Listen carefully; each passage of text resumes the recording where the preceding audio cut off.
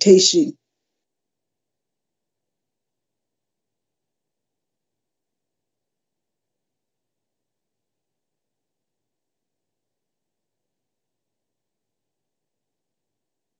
Amen.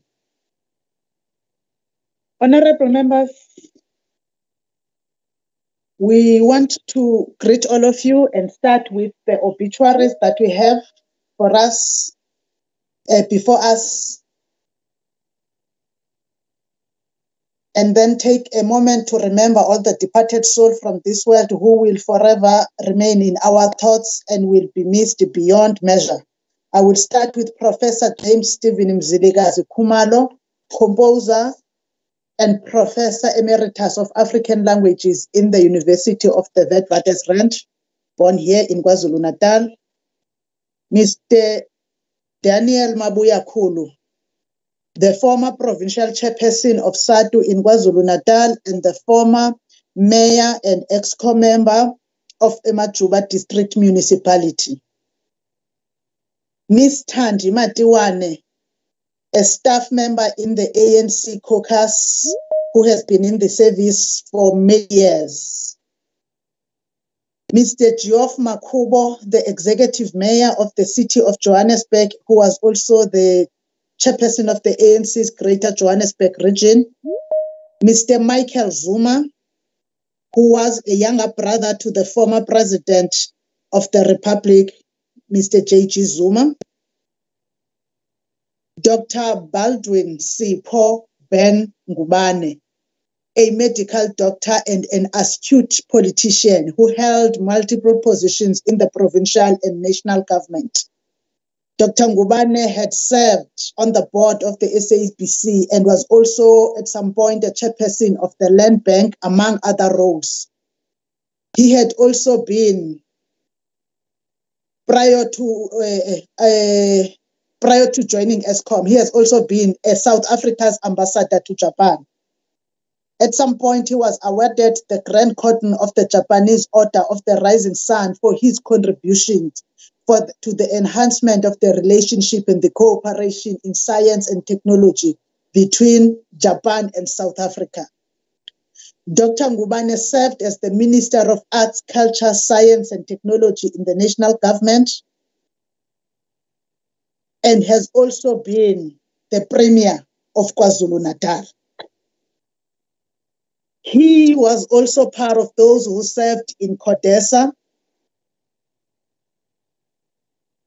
and were part of dealing with the constitutional principles and constitution making on behalf of the Inkatha Freedom Party.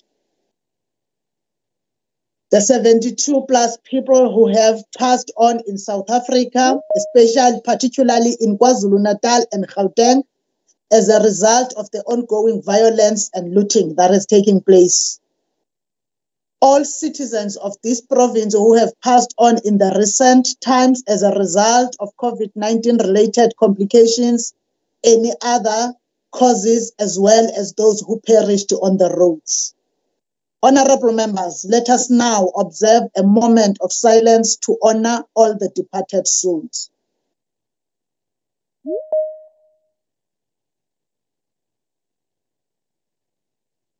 Yanga imiphefumulo yabo ingaphumla ingunaphakade. Honorable members and staff, I want us to remain vigilant during the third wave of the COVID-19 pandemic. Please continue to be ambassadors who observe and adhere to protocols at all times, so that we may assist government's initiatives to curb the spread of the virus and be of assistance to health practitioners and facilities by reducing the burden that has been placed on them. I also have the following announcements to make. The first one is regarding an executive statement by the Premier.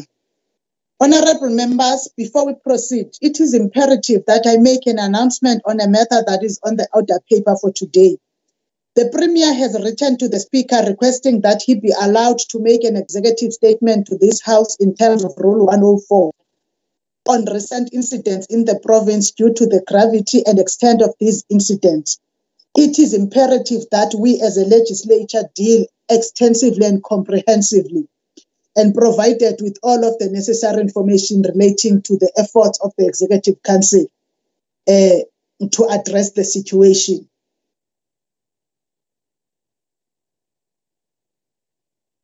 So it is then in that regard that the Premier will table an executive statement to us. Honorable members are reminded that order. Thank you. Honorable members are reminded that this virtual sitting will be conducted in terms of the rules for virtual meetings, read with our existing standing rules. In terms of Rule 6 of the rules for virtual meetings, the quorum requirement for virtual sittings of the House is as provided for in the Constitution of the Republic of South Africa and the standing rules of the Legislature. Standing Rule 44 of the Standing Rules provides that at least 1/3 of all the members of the Legislature must be patient to constitute a plenary meeting of the Legislature. Rule 44(2) further states that a majority of the members of the Legislature must be present before a vote may be taken on a bill. The rules for virtual meetings also define present as follows. Present means the attendance of a member in a virtual meeting by electronic means in a manner that allows the member to join and participate in the meeting.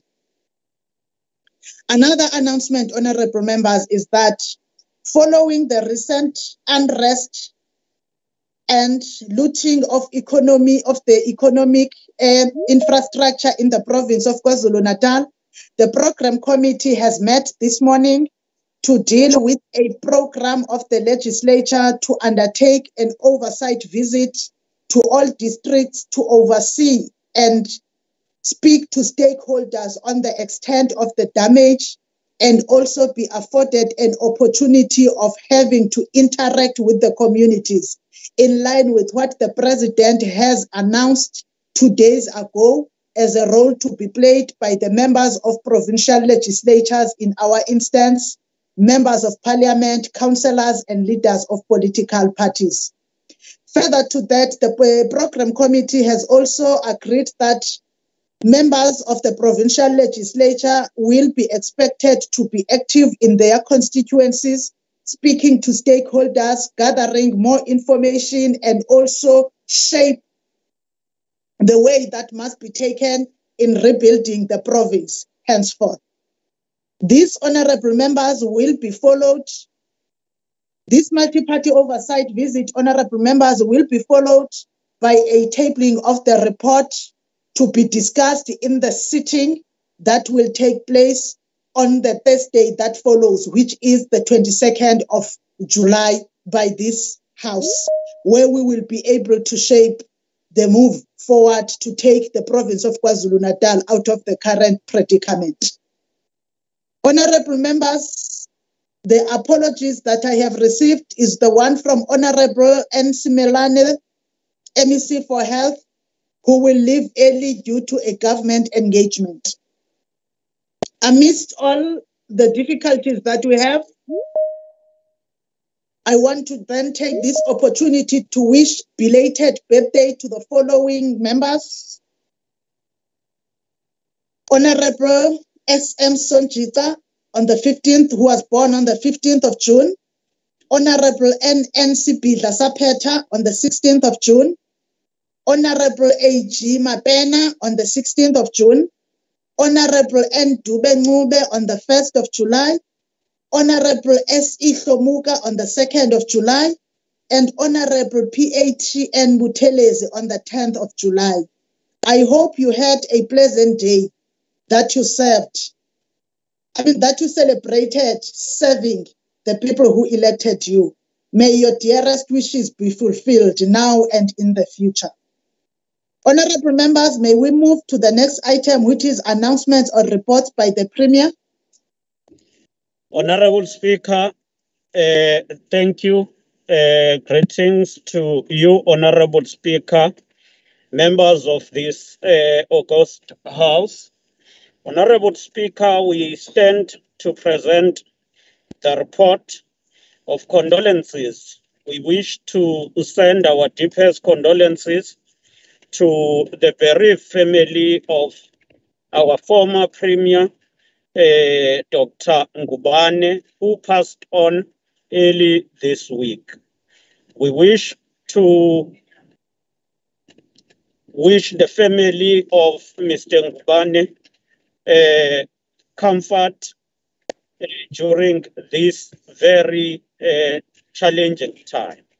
Equally, we have received the report that Mr. Michael Zuma, the younger brother to former President Zuma, passed on. We wish to send our deepest condolences to the Ngamalala family. Thank you, Honorable Speaker. Thank you. Thank you, Honorable Premier. May we then move to item 5, which is tablings. The first tabling is the KZN Legislature Budget Performance In-Year Monitoring Report for the month of May 2021. And also the monitoring report for the month of June 2021. The Ad Hoc Committee on Investigations third quarterly report of the Ad Hoc Committee. The Department of Cooperative Governance and Traditional Affairs tables the following: Ugu District Municipality Oversight Report for the 2019-2020 financial year. Zululand District Municipality Oversight Report for 2019-2020. Zululand District Municipality 2019-2020 Annual Report. Zululand District Municipality Assessment Report. Endumeni Local Municipality Service Delivery and Budget Implementations Plan for 21-22. Pongola Local Municipality Annual Report for 2019-2020. And Ndwedwe Local Municipality Annual Report for 2019-2020. The Ad Hoc Committee on Land Restitution, Complaints and Other Related Matters tables the report for Amajuba and Zululand districts. Honorable members, is there a tabling that we might have missed that needs to be recorded?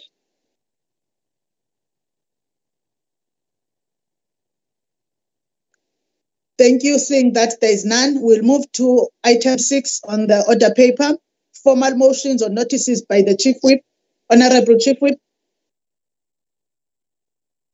Thank you very much, Honorable Speaker. There are no formal motions and notices from our side. Thank you very much. Thank you, honorable members. Honorable members, the debate, the orders of the day, which is item 7 on the order paper, we will start with the debate on the report by the MEC of Health for the status of the TB epidemic in the province of KwaZulu-Natal for each district municipality and also including eThekwini. The first speaker for 7 minutes is Honorable LXH Hlongwa Madlala of the ANC.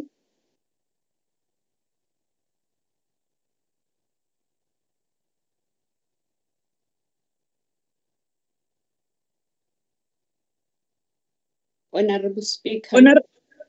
Thank you.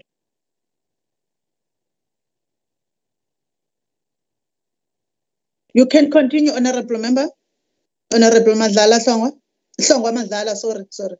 Muhlempeki muakemedi wa dipuswayo le ditotsi khabanetsanhlo ke ya le dumelisa ka lebitso la Morena Jesu Kristo. Hussein hona pele ke qala ditaba tsaka. Sehloko sa TB ke kopa nke bue ka taba ena ho bonakala re le setjhaba. We stand at a very difficult time, Honorable Speaker, members of the House, Honorable Premier, and your executive in the history of our nation. There is a great need for self-introspection, soul healing, and dealing with the underlying symptoms of deprivation, discontent, and continuous injustices, just to mention a few. Asikwazi ukuvumela inzondo somlomo isilawule. Asikwazi ukuvumela ukwehlukana kwethu ngezilimi ukuba kusenze inhlekisa kubulale nokuncane obabamkhulu abakulwela. Asikwazi ukwehluleka ukuhola abantu nokulawula abantu abasethembe kangaka ngenxa yenhliziyo zethu ezimbi ezithwele amagqubu nonya buwula kanye nomoya wobuthakathi. Lesi isikhathi samaqiniso. The natives need to talk and determine their own future. That which must stand, and that which must be shaken and sifted, must be shaken and sifted. Isizwe sethu somlomo sidinga ukwelashwa amanxeba avuza igazi. In the book of John 8 verse 32, Jesus says, "And you'll know the truth, and the truth will set you free." People are waiting for truth. Once they know it, they'll be liberated. For now, the slaves may not stop. Nima Ndunguru, who once reflected on the life of President Kambarage Nyerere, once said, "How we wish you were here, Nyerere. Thanks for your patience and for making us persevere. But dear Mwalimu, why didn't you tell us, expose and prepare us for the turmoil and struggles that have now engulfed us? Why didn't we continue to build ourselves, our capabilities, and our attitudes?" Today, Honorable Speaker, I perceive that most of our young people, women, the destitute, and everyone else, the natives in particular, are asking these questions to Madiba, Umadibomde. They are asking to Mbeki, Umzizi Omhle. They are asking to Nxamalala. They are equally asking to Ramaphosa, President Ramaphosa. Namhlanje sizohlangana ukuxoxa ngesifo esibizwa ngesifo sofuba esesibulela abantu abaningi kakhulu eMzansi Afrika, eAfrika, KwaZulu-Natal. Ngenxa yokungazi, ngenxa yokuthi abanye abasemukeli, nangenxa yokuthi abanye bayesaba ukukhuluma ngaso ngoba uke wathi ungumuntu one-TB, umphakathi uyacwaswa. Honorable Speaker, Honorable MEC, Honorable members of the House, I stand here as a survivor of tuberculosis. I am strong and I know exactly how does a TB patient suffers. The strategic outcomes of TB since the dawn of democracy have always been about increasing new client treatment success rate, and over the years, the province of KwaZulu-Natal has improved such that in the strategic plan and or the APP 2018-19 going forward, the success rate has been pitched at 90%, between 87 and 90% or even more. This was done to align with the NIDS. Honorable Speaker, in the 2018-19 annual report, it was reported that the retention to care for TB remains a challenge, with a loss to follow-up rate of 6.7%, up from 4% in 2018-19 as a result of resource constraints with the TB program. TB death rate has also increased. This is in 2018-19, honorable members and honorable Speaker. It has increased from 3.2 to 6.2, with about 3,593 TB patients dying. One of the challenges that are captured by the Department of Health, and we may all attest to this, is the problem of resources and the problems with infrastructural challenges and capturing and processing of data with a change over the time.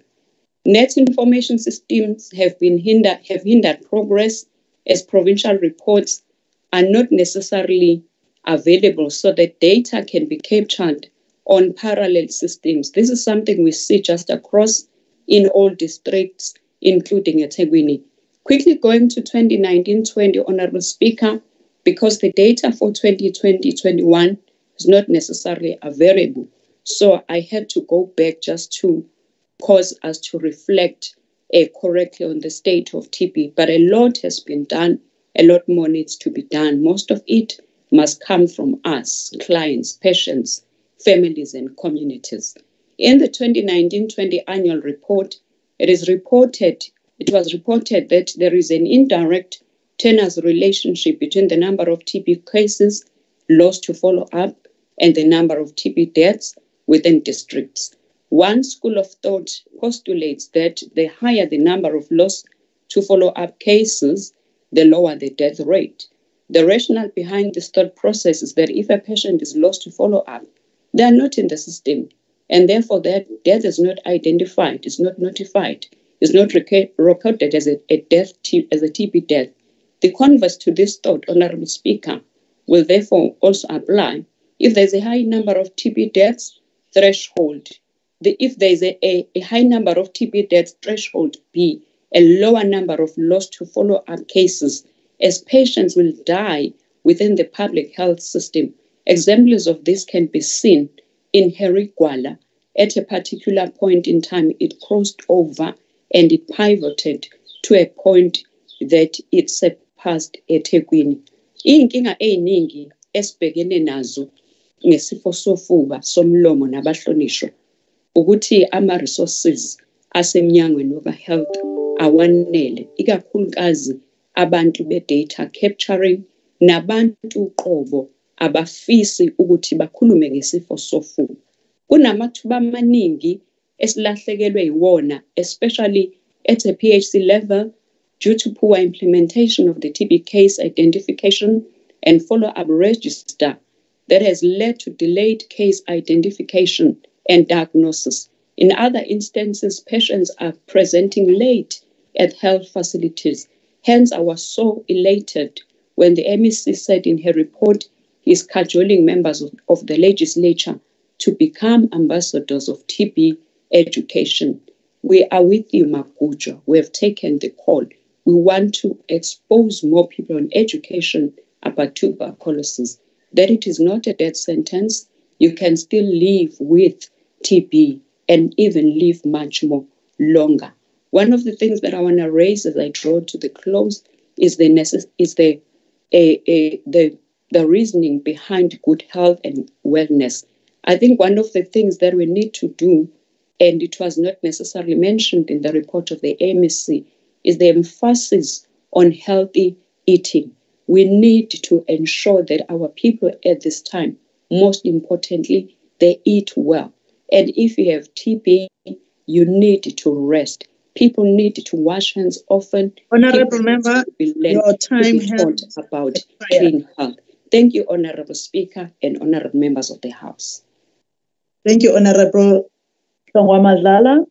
The next member is the Honorable NJ Nkwanyana of the IFP for 10 minutes. Honorable members, I have been alerted, though through the private means by members, that there was no face of the Honorable Madlala. I want to remind members that you also must project on the camera.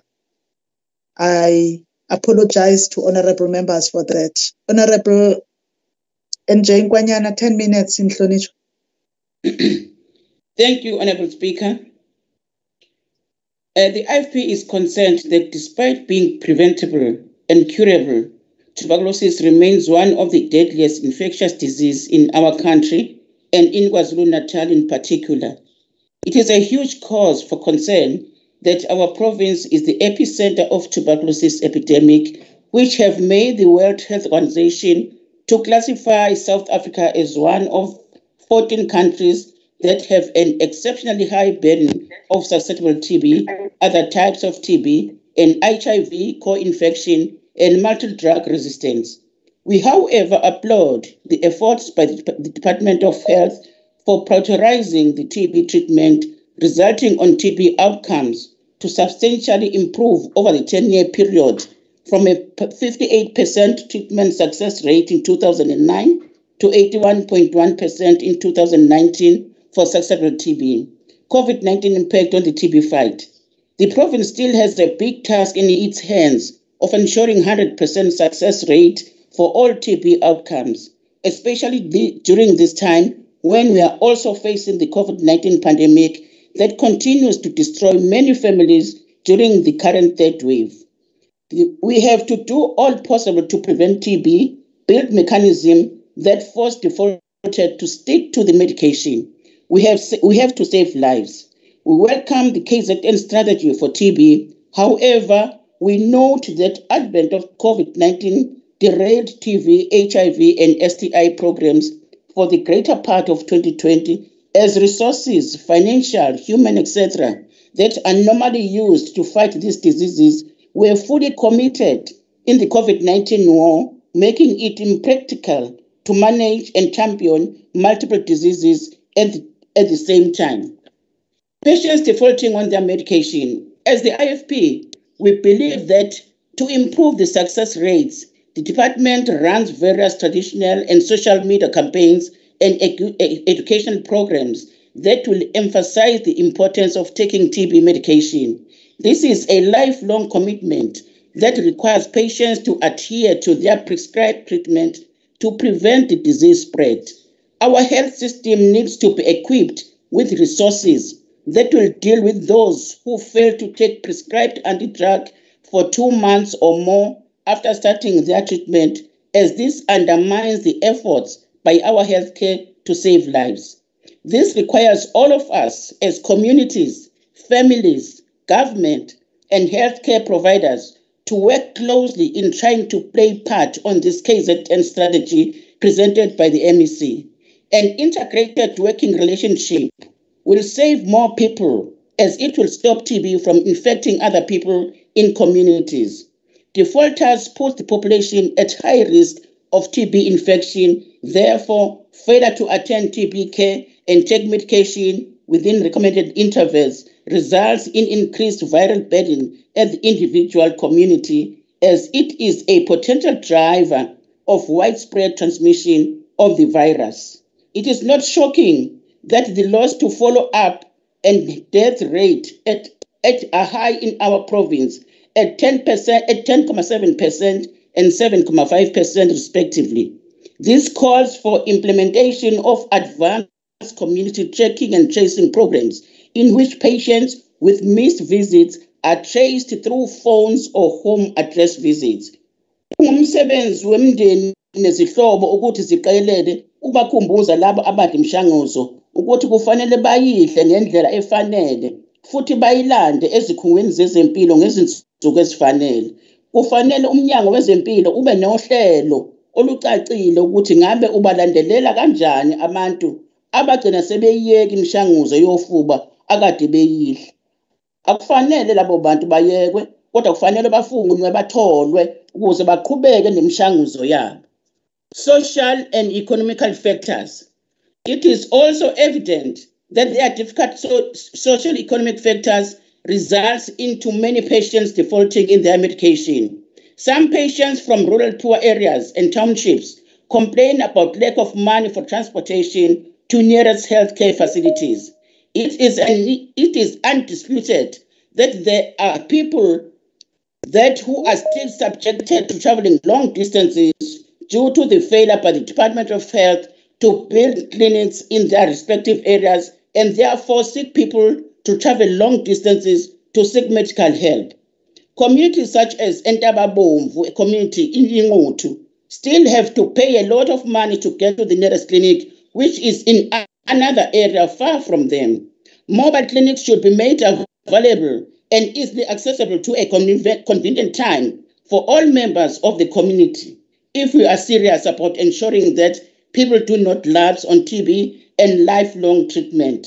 We call on the department to build more clinics and bring healthcare closer to the people.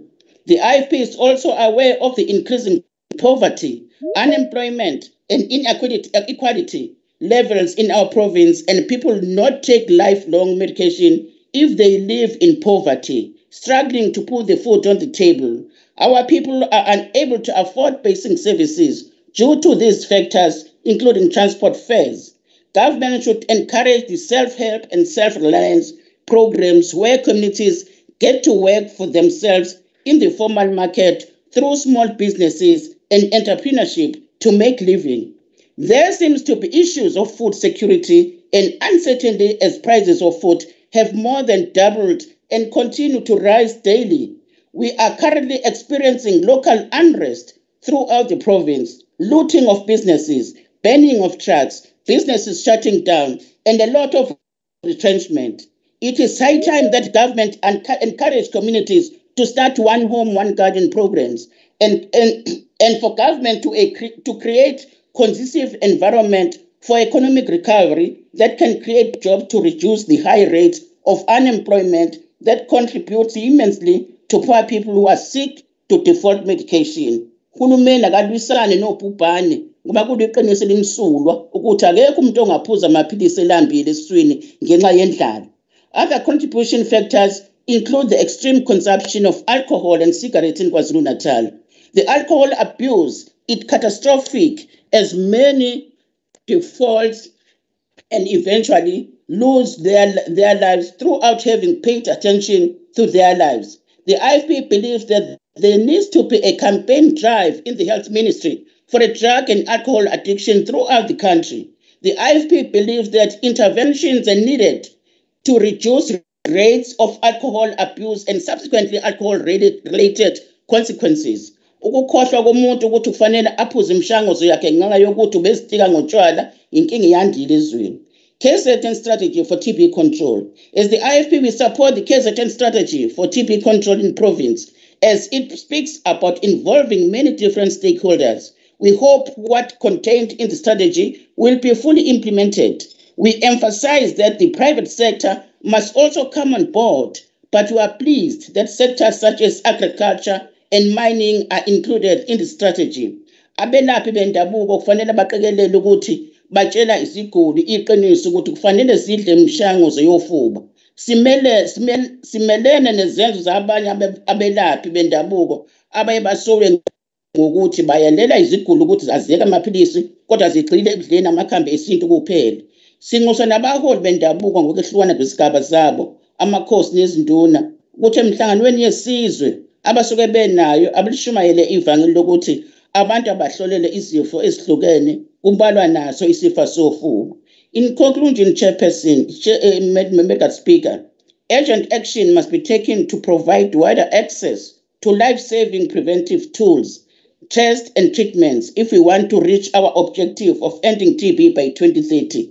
We need to redouble our efforts across prevention, diagnosis, and treatment to ensure that affordable, simpler, and adapted solutions are made available in low and middle income communities, particularly for the people who need them the most. Further, the fight against TB must continue even during this time of COVID-19 pandemic, which has a devastating effect on our well-being and healthcare system. Kubalulekile somlomo ukuthi imikhankaso yokubaluleka kokuthi abantu abazihlolele isifo sofuba iqhubeke, abagqugquzelwe abantu ukuthi abahlolele lesifo zonke izinsuku. Umsebenzi wokulwisana nezifo kungumsebenzi wonke umuntu kulelizwe esakhele kulona. Asisukumeni singabaholi silwisane nezifo esibhekene nazo emphakathini yethu esikuyona ukuze sinqobe indlala, sinqobe ukufa, siphile siqhubeke siye phambili. Angithokoze dadewethu somlomo, ngithokoza kakhulu. Ngiyabonga mhlonishwa, mhlonishwa uNkwanyana. The next speaker for 5 minutes for DA is the Honorable Dr. R. Birana. Doctor? Thank you, Speaker. It truly feels surreal debating today on the tuberculosis status report. All the while, the continuous looting and instability in certain areas of KwaZulu-Natal is affecting our normal lives, including those of healthcare facilities, staff, and patients. This violence doesn't exclude members either. I know of many members of the opposition who only finished their community patrols early this morning. Now, all the while, we call for peace and calm within our communities. As a Democratic Alliance, we're highly disappointed that the ANC in this legislature wants oversight visits first before debating this ongoing matter of provincial importance. Why were these members not on the ground with their communities calling for calm and witnessing the looting? Where were you while the province burnt? While we are here debating the tuberculosis report, the ongoing disruptions will prevent many, if not all, of the plan's corrective measures. The same TB patients that we are discussing in this debate currently cannot access their medication as many clinics remain closed. KwaZulu-Natal has one of the biggest burdens of TB in the world, and the African Health Research Institute just completed an intensive study in rural Mkanyakude district on disease prevalence.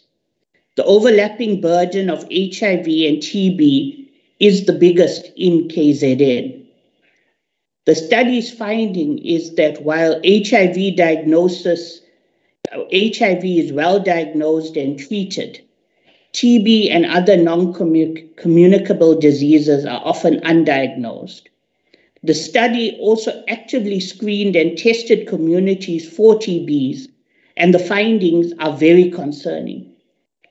1.4% of the population tested in Mkanyakude had active TB.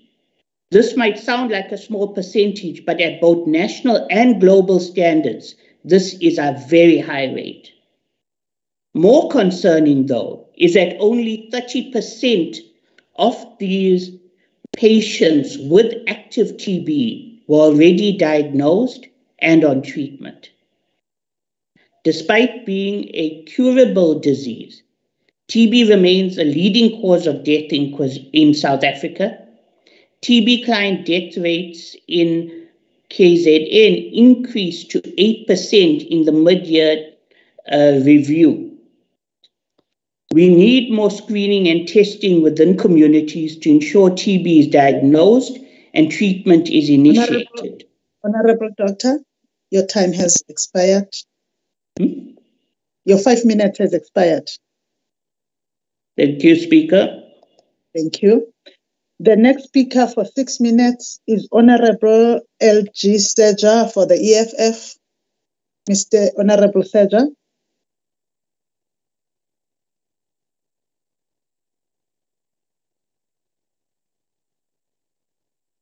Honorable Somlomo, it's Khoza. Useja has submitted an apology.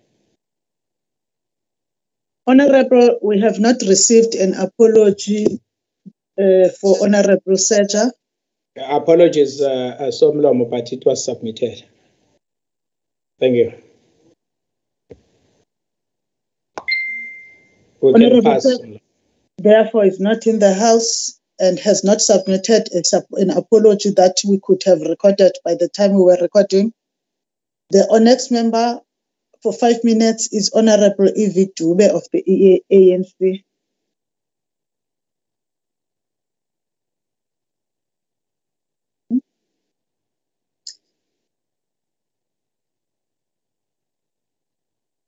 Honorable members, the next member on the speaker's list, unless there's been an amendment that has not come to me, is Honorable Evie Dube. Is there an amendment to the speaker's list? Honorable Speaker, I think there is an amendment. I don't know what happened. There should be an amendment. Let me go to Honorable V.R. Mlotshwa of the NFP for 2 minutes. Honorable V.R. Mlotshwa.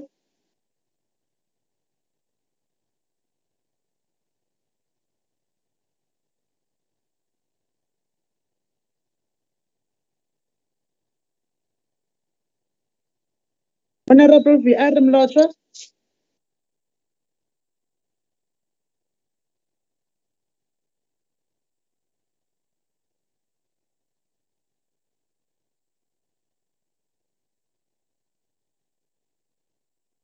We will move to the next speaker for 2 minutes, Honorable Esther Rajbanzi of the MF.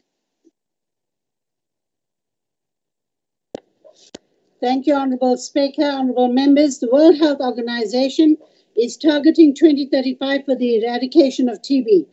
As much as we acknowledge the report by the Honorable MEC in the midst of a COVID-19 pandemic, COVID-19 is also communicable and it exacerbates TB spread and the deaths of TB patients. The Department of Health has a tall order to accomplish complete eradication by 2030. Given the ongoing protests, looting, burning of essential services, and the stresses that are placed on our already weakened health system, This investment, therefore, must be equal to the challenge for new diagnostic tests, drugs, and vaccines to prevent it. A while back, the MF debated a human settlements budget and the dire need for housing for all our citizens as a major strategy to prevent communicable diseases like TB, which spreads due to congested living.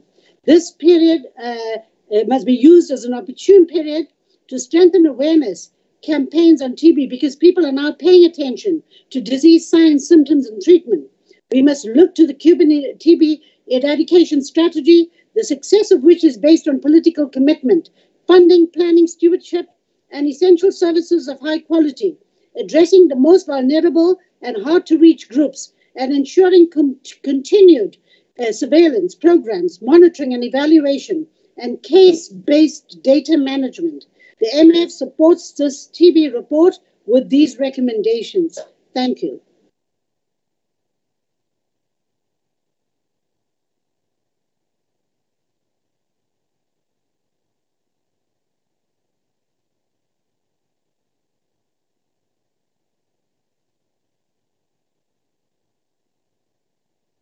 Oh, I am muted.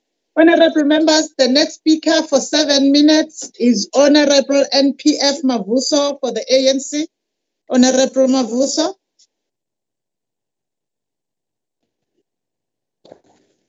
Thank you very much, Honorable Speaker, Honorable Premier, Honorable MECs, Honorable Members, ladies and gentlemen.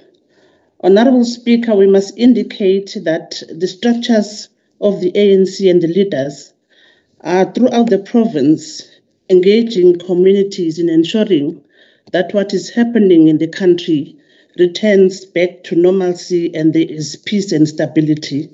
And the current reports are indicating that issues are being addressed and everybody is on board. And we thank the ANC for providing leadership in that particular regard. Honorable Speaker, the 2030 Sustainable Development Goals emphasize that all the people deserve to receive quality health services without any financial hardships. The World Health Organization defines universal health coverage. That means that all individuals and communities must receive the health services that they need without suffering financial hardships. Universal health coverage includes the full spectrum of essential quality health services from health promotion to prevention, treatment, rehabilitation, and palliative care across the life course. Moving towards universal health coverage requires strengthening the health systems in our country. Robust financing structures are key. When people have to pay most of the cost for health services, the poor are often unable to obtain many of the services that they need, and even the rich may be exposed to financial hardships in the event of severe or long-term illnesses. South Africa is currently reforming its health system with universal health coverage through developing a national health insurance program. The NHI represents a substantial policy shift that necessitates a massive reorganization of the current healthcare system, both public and private. Importantly, it derives its mandate from the National Development Plan of the country, a blueprint for the shape of South African society in 2030. It should be noted that due to resource constraints, TB outcome indicators such as loss to follow-up and TB death rate have increased dramatically, impacting on the TB success rate. The high HIV and AIDS and TB, as well as non-communicable disease comorbidities, have negatively influenced the TB success rate, where a high number of patients initiated on treatment die. This is obviously a gap that the department has identified, and we're happy as the ANC that the department is working very hard to bridge that gap. The challenge faced by the department at this juncture is the current pandemic, COVID-19, and its impact on the health system and programs. Since the inception of the pandemic, various community-based health services were halted and TB programs were also affected by this. However, Honorable Speaker, the ANC is applauding that despite the challenges that COVID-19 is imposing on the health system, the department is striving to balance its programs. This is not to diminish or undermine the strains that the pandemic has posed on our health system. Honorable Speaker, while it is somehow discouraging to note that TB is the leading cause of death in South Africa, TB burden is driven by poor living conditions of our people, late presentation to health facilities, and it is exacerbated by the social determinants of health, such as poverty and environmental factors. It is for this reason that the ANC calls for integrated services from our sister departments and other structures. We need to come together and assist the Department of Health to identify infected and affected individuals, families, and households. We need to all play a role in defining, actively separating and treatment programs. There is also a greater need for advocacy by the legislature to champion government's response to TB. TB and universal health coverage efforts go hand in hand. Expanding TB efforts provides an important pathway towards universal health coverage and the potential to strengthen health systems by building on health infrastructure originally established for the purposes of delivering TB care. At the same time, the global push towards achieving universal health coverage provides an opportunity for TB services to scale up, become more affordable and accessible, and improve in quality. For these reasons, social protection and universal health coverage are core components of the TB end strategy. At the core of it all is provision of adequate funding for TB programs. Healthcare financing has become a prominent aspect of efforts towards achieving the national health insurance. It is thus a cause for a great concern that in recent years would continue to witness insufficient funding within the department due to budget cuts. Honorable Speaker, the ANC recommends that even though TB care and treatment remains free in the public sector, efforts to strengthen TB programs should be scaled up. Community-based health services also need to be strengthened to ensure that people in need of TB care are traced and treated, and family members remain educated about TB transmission.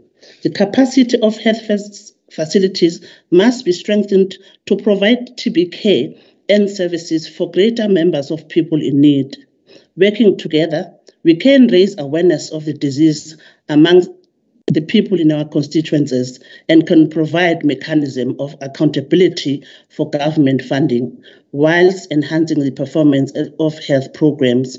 I thank you very much, Honorable Speaker and Honorable members. Thank you, Honorable Member. The next member for 2 minutes is Honorable M.E. Phakathi of the ATM.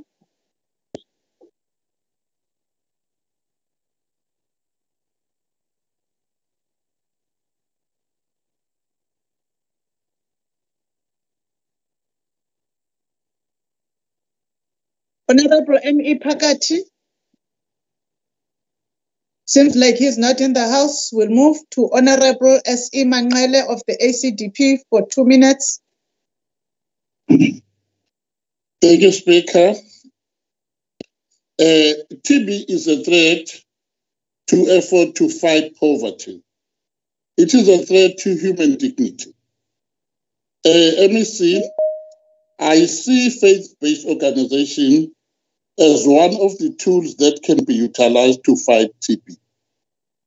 Churches have strength, they have credibility, and they are grounded in the community.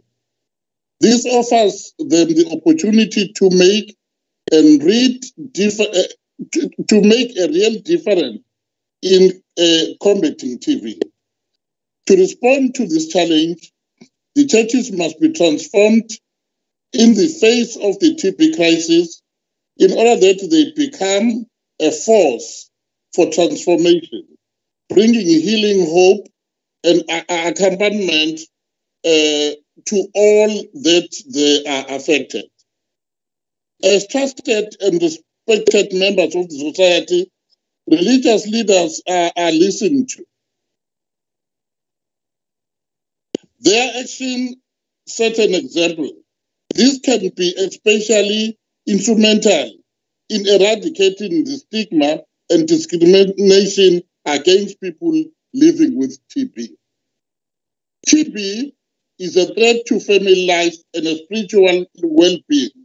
A young man and woman fall ill and die. They often suffer spiritual anguish, social isolation, and physical and economic hardship. They also have behind grieving children, spouses, and friends who call out for comfort and practical guidance. TB is a threat to the growth of the community. Do not only do families lose parents, spouses, and breadwinners. Society lose their farmers, teachers, healthcare workers, managers who can make change to the community. We as ACDP implore the KZN Department of Health to tighten its rein of fighting against TB. We appreciate that. Thank you so much from Long. Thank you, Honorable Manqele. The next speaker for 3 minutes is the Honorable Dr. R. Verana of the DA. Dr. Verana, Honorable Member. Thank you. Thank you, Speaker. In medicine, there's a saying that prevention is better than cure. And in this matter as well, it can be adapted to what's happening here. Intelligence was in place to protect our vital infrastructure, including healthcare and others, yet nothing was properly done. Tuberculosis patients require food to take their medication. However, many of our provincial food warehouses and supermarkets, especially in our most vulnerable communities, where many TB patients reside, have been looted. We are heading towards a food security crisis, and we need the SANDF to reopen our supply lines to ensure that food and fuel can enter our communities so that hunger, desperation, and default of medication can be prevented. One of the most worrying factors is that the massive Afrox depot at River Horse Valley Business Park was looted and set alight. Tuberculosis, like COVID-19, is a respiratory disease, and patients in hospitals require oxygen to ensure that their lives are saved. We need to ensure that we get our oxygen supply lines back into effect and that the SANDF can protect our oxygen trucks to deliver the oxygen to our hospitals that are already running low, both in private and in public. We cannot let our patients who are desperate for care and oxygen pass away due to the violence and the looting that we are seeing around us. Additionally, the medications warehouses across eThekwini and in other parts of the province have been looted. And we call on the public not to buy or take medication that they get off the street. They do not know what are the effects of this medication and the damage it can do to themselves and their loved ones. What we actually require is the supply lines to be reestablished so that the people on chronic medication, including those who are TB patients, can get their medication and not default. The major risk that we face as a province is a very high default rate from TB, and worse, the development of multi-drug resistant TB that can wreak havoc in our communities if the medication that we currently have do not work. There was already a massive... Your time is up, sir. Okay. Thank you, Speaker.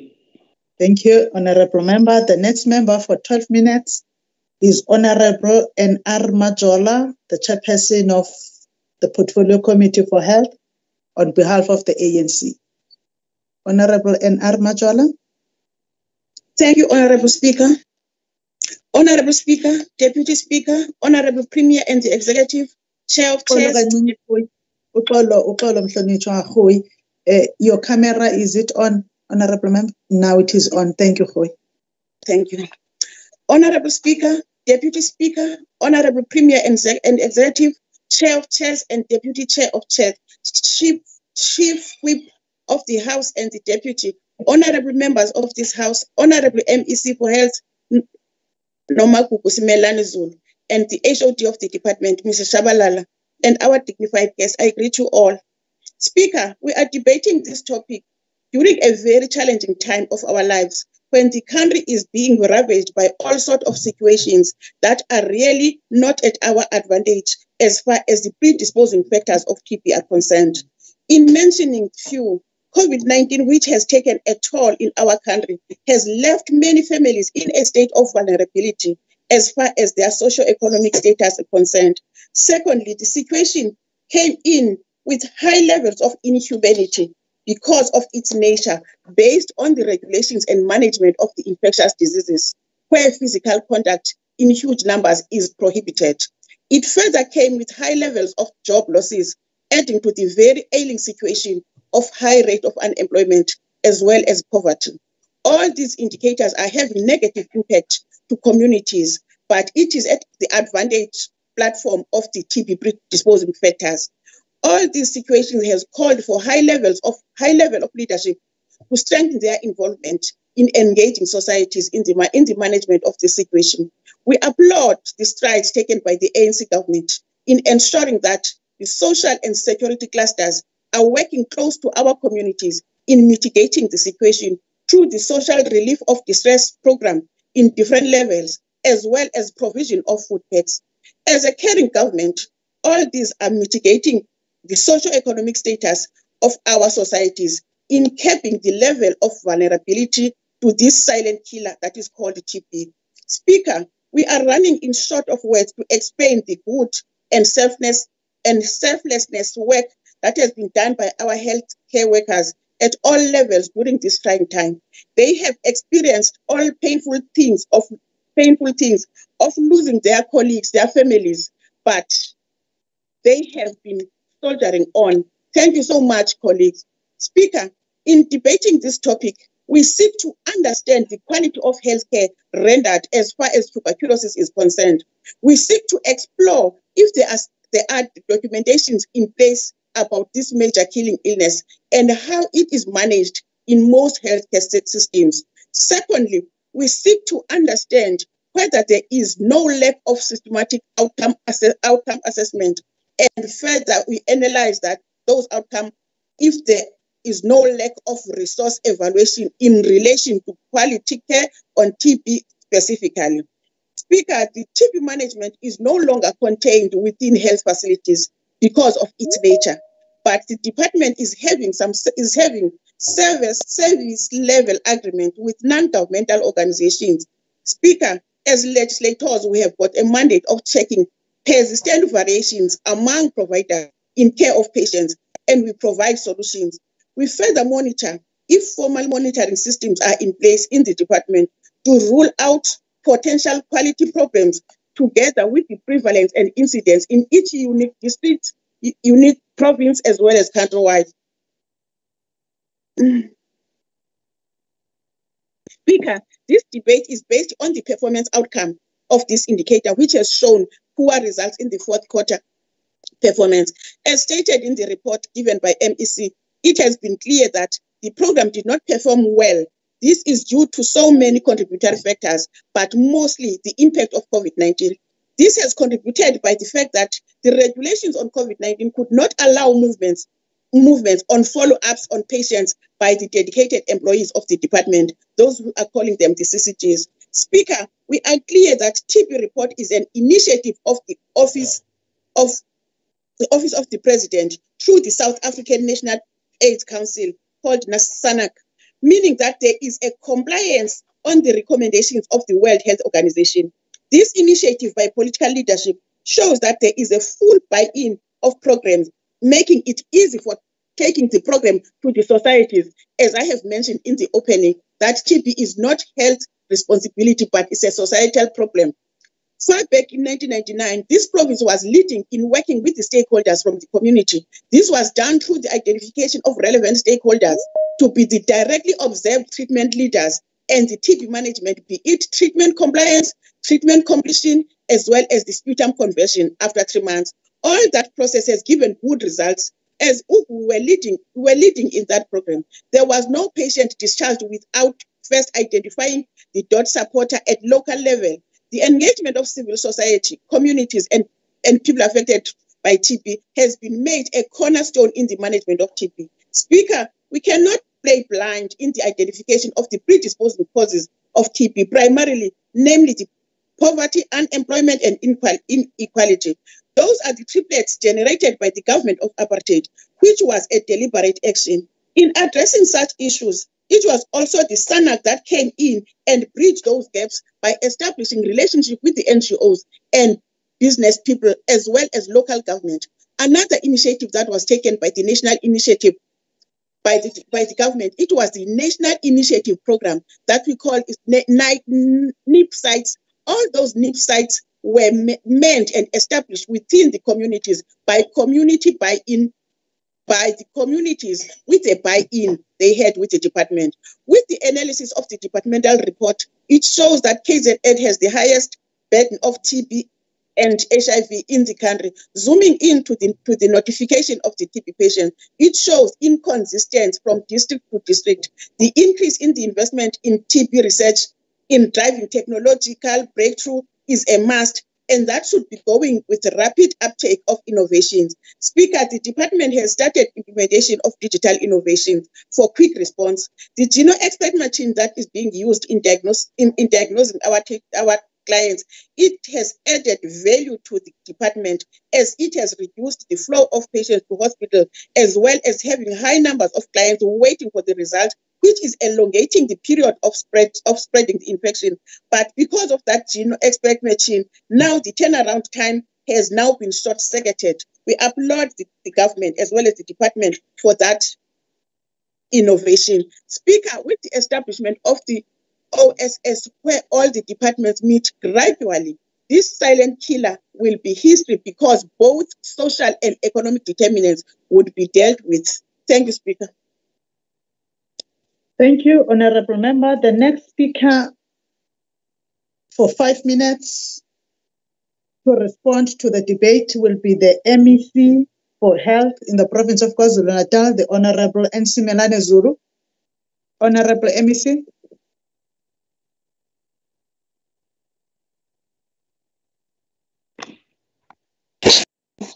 Afternoon, good morning, Speaker. Good morning to the honorable members. Speaker, thank you very much for the opportunity of debating this particular debate or report on TB. And the engagement that we have had from the members clearly indicates the commitment that the members and the legislature is having in regard to this challenge. Indeed, it is confirming, Speaker, that members are accepting that TB or the TB challenge is a societal matter more than just a health matter. Honorable Hlongwa has indicated clearly the steps and the approach that should be taken by both ourselves as the Department of Health and the members of the legislature, and I do believe we should appreciate that very, very much. Speaker, Honorable Nkwanyane, we welcome the commitment to work with the department in this regard, and we do agree that the loss to follow up and the defaulters are indeed a challenge to the Department of Health. And in ensuring that this challenge is addressed, we believe that we should be able to work with civil society, we should be able to work with the honorable members, so that in their different constituencies, the Department of Health can also rely on them to assist in ensuring that we bring those that have defaulted, we bring those that have been lost to the system to come and actually work with the Department of Health.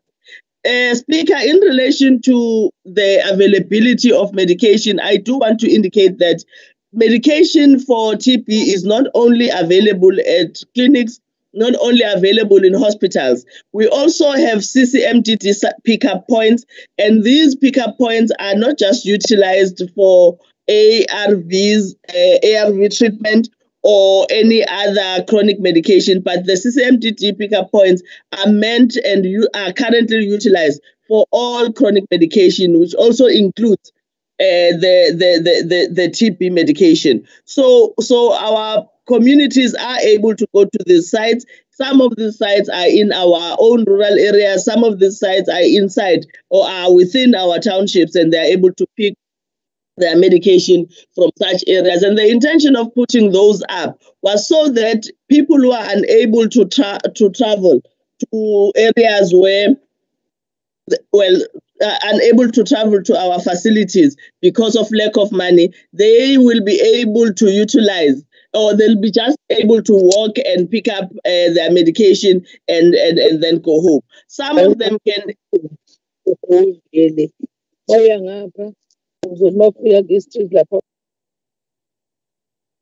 Speaker? Hayi bahlonitshwa, ngilimisile ixesha lakho Magutshu. Ayini ko-MEC. Thank you very much, Speaker. So thina sonke kanti umuntu oyi-1. Benivele nonke nangena nayi-compounder. Honorable Simelane Zulu. Is this now a discussion we're having or what debate? Thank you, Speaker. Speaker, I was just saying that CCMTT points are accessible, and the intention there is that people don't have to pay more money just to go and pick up their medication. Some of the CCMTT pickup points are within the different malls for instance, in the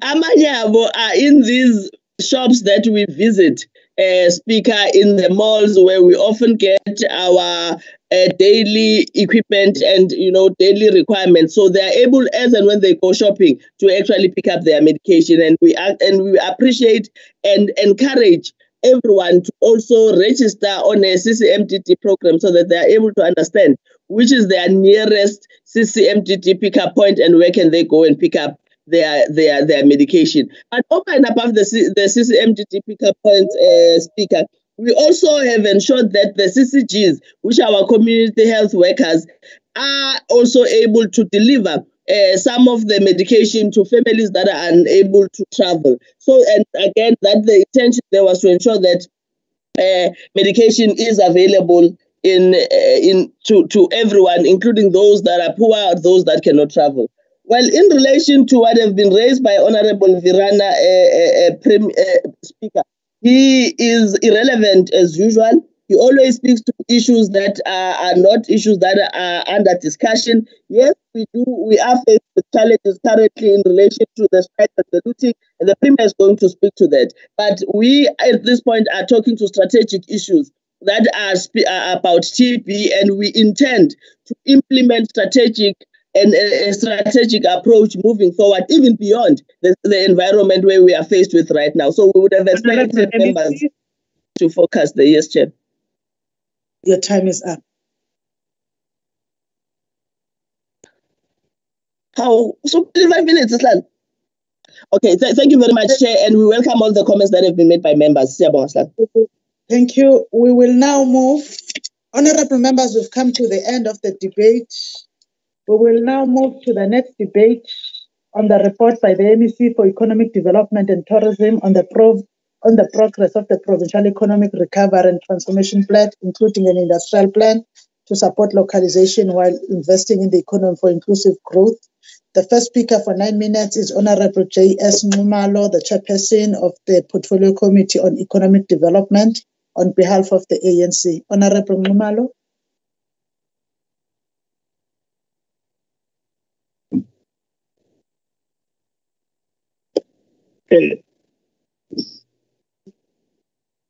Honorable Speaker. Hello. Yellow, Honorable Numalo. You are on. It's your time that we are helloing on. No, thank you very much, Honorable Speaker. Can you hear me? Honorable Speaker? Yes, we're hearing you, Honorable Ngumalo. Please also have your camera on.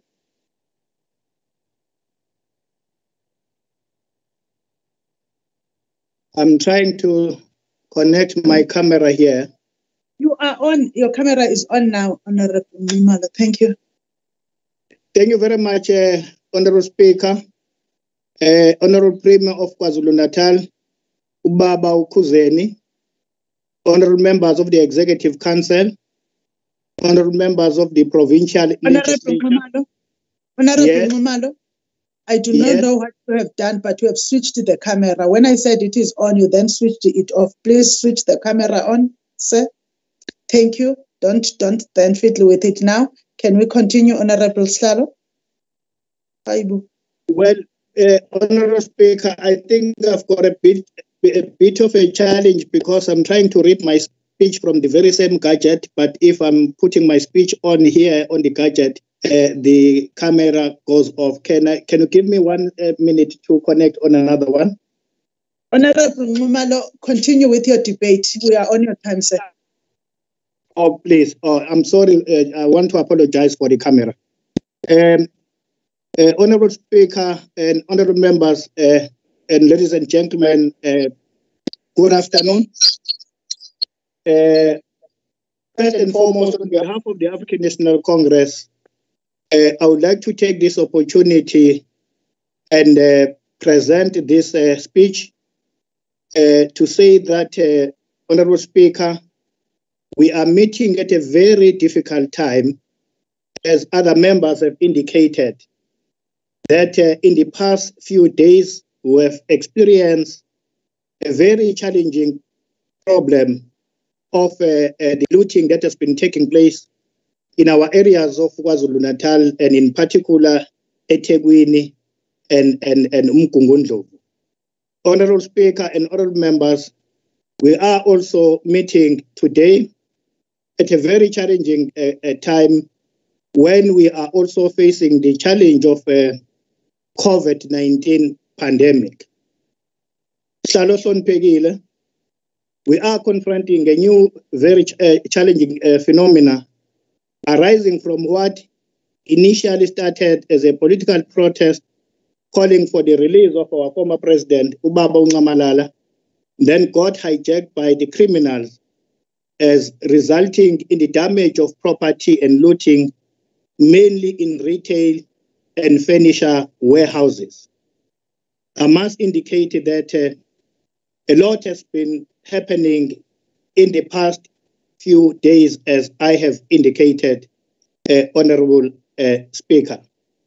Asisho nje ukuthi sibonga kakhulu uNdunankulu wesifundazwe ubaba uKhuzeni okwazile ukuba angenelele kanjalo noNgqongqoshe bakwazile ukuthi bafike ngapha endaweni yangakithi izolo bazokwazi ukuba bazodambisa isimo ebese siphumile esandleni ngoba into esiyibonile sibona isimo la abantu bengasagcini nje ngokuthi bazitapele impahla kodwa abantu bese beshisa amabhilidi kanjalo nenqalasizinda. Sifisa nje ukuba sikudlulise kakhulu lokho sukubonge ngoba ekugcineni kosuku baningi abantu bakithi abazolahlekelwa imisebenzi kanjalo futhi ensukwini ezimbalwa sizobe sesibhekene nesimo senkinga sokuthi abantu abaningi bazobe sebebulawa indlala. Yilezo zinto ebesifuna uba sigcizelele ngaphambi kokuba sihlabele phambili. The coronavirus pandemic COVID-19 global crisis has disrupted the functioning of the South African economy and is having serious socio-economic effect of KwaZulu-Natal regional economy.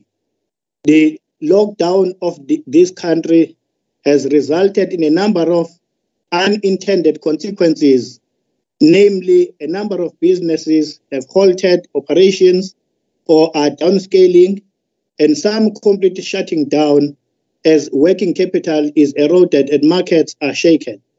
Government revenue has dwindling, and the country lost an estimated 9 billion rand in April alone last year in 2020.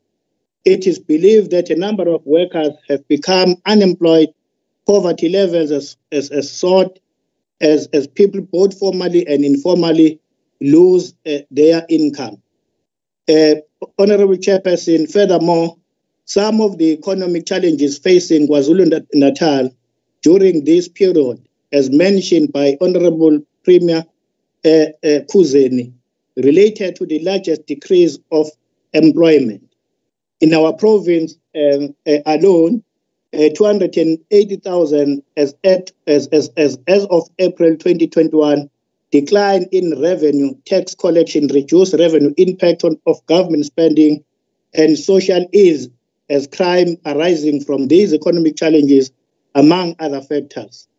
Honorable Speaker, the plan therefore correctly argues that it is critical that the KwaZulu-Natal provincial government, as led by the African National Congress, should seize the challenging period to begin changing the economic trajectory of our province, but also come up with a mechanism that will revive the economy of the province. To this end, the KwaZulu-Natal Economic Reconstruction and Transformation Plan is a correct program that responds to the economic challenges, and indeed, there are positive signals that it will go a long way going forward. Perhaps, Honorable Speaker, let me highlight some of the important points that have been achieved by this particular plan. The KwaZulu-Natal Economic Reconstruction and Transformation Plan Progress Report, as presented to the Executive Council somewhere in June 2021, noted the following achievement. One, the mini factories of about 18 units have been built and ready for occupation by the SMMEs. Mid factories units of about 2,000 square meters has already been built for mid-sized manufacturers, SMMEs. And again, the titanium dioxide plan, construction of a pilot plan for a titanium dioxide project funded through the DTIC, and about 2,000 construction jobs have been created as a result of that. As part of the enterprise development, about 22.5 million has been disbursed to cooperatives through procurement of machinery, equipment, raw materials, and etc., thus creating 217 jobs by funded cooperatives by 2021. Reviving industrial estimates, about 152 people in 8 districts have received training for height and skill. Pertaining to the industrial development operation, VULA continues to be rolled out, as this will also contribute a lot in terms of job creation and job opportunities for our SMMEs. Honorable Speaker, the above are some of the key victories as a result of this plan that we have made reference to in the speech, in particular by Honorable MEC Ravi Pillay. Our responsibility as members of the legislature, among other things, is to monitor and evaluate the extent to which this plan yielded sustainable outcomes, but also ensure that there will not be any corruption in awarding of these opportunities to beneficiaries, as we have not had any of the negative stories relating to this award. Additionally, our role moving forward will be to support these initiatives while monitoring their implementation in terms of accountability model of the legislature. Chairperson, as we conclude, we would like to emphasize that those charged with the responsibility of processing these initiatives, who are our government officials, some of which are very dedicated, should desist any temptation to misuse these programs to benefit themselves and or their families, since we are not going to agree to that, especially as the African National Congress. With those few words, Honorable Speaker, I would like to thank you very much. Ngiyabonga kakhulu. Thank you, Honorable Ngumalo. The next speaker for 5 minutes is the Honorable O.B. Kunene, Whip of the IFP. Demand.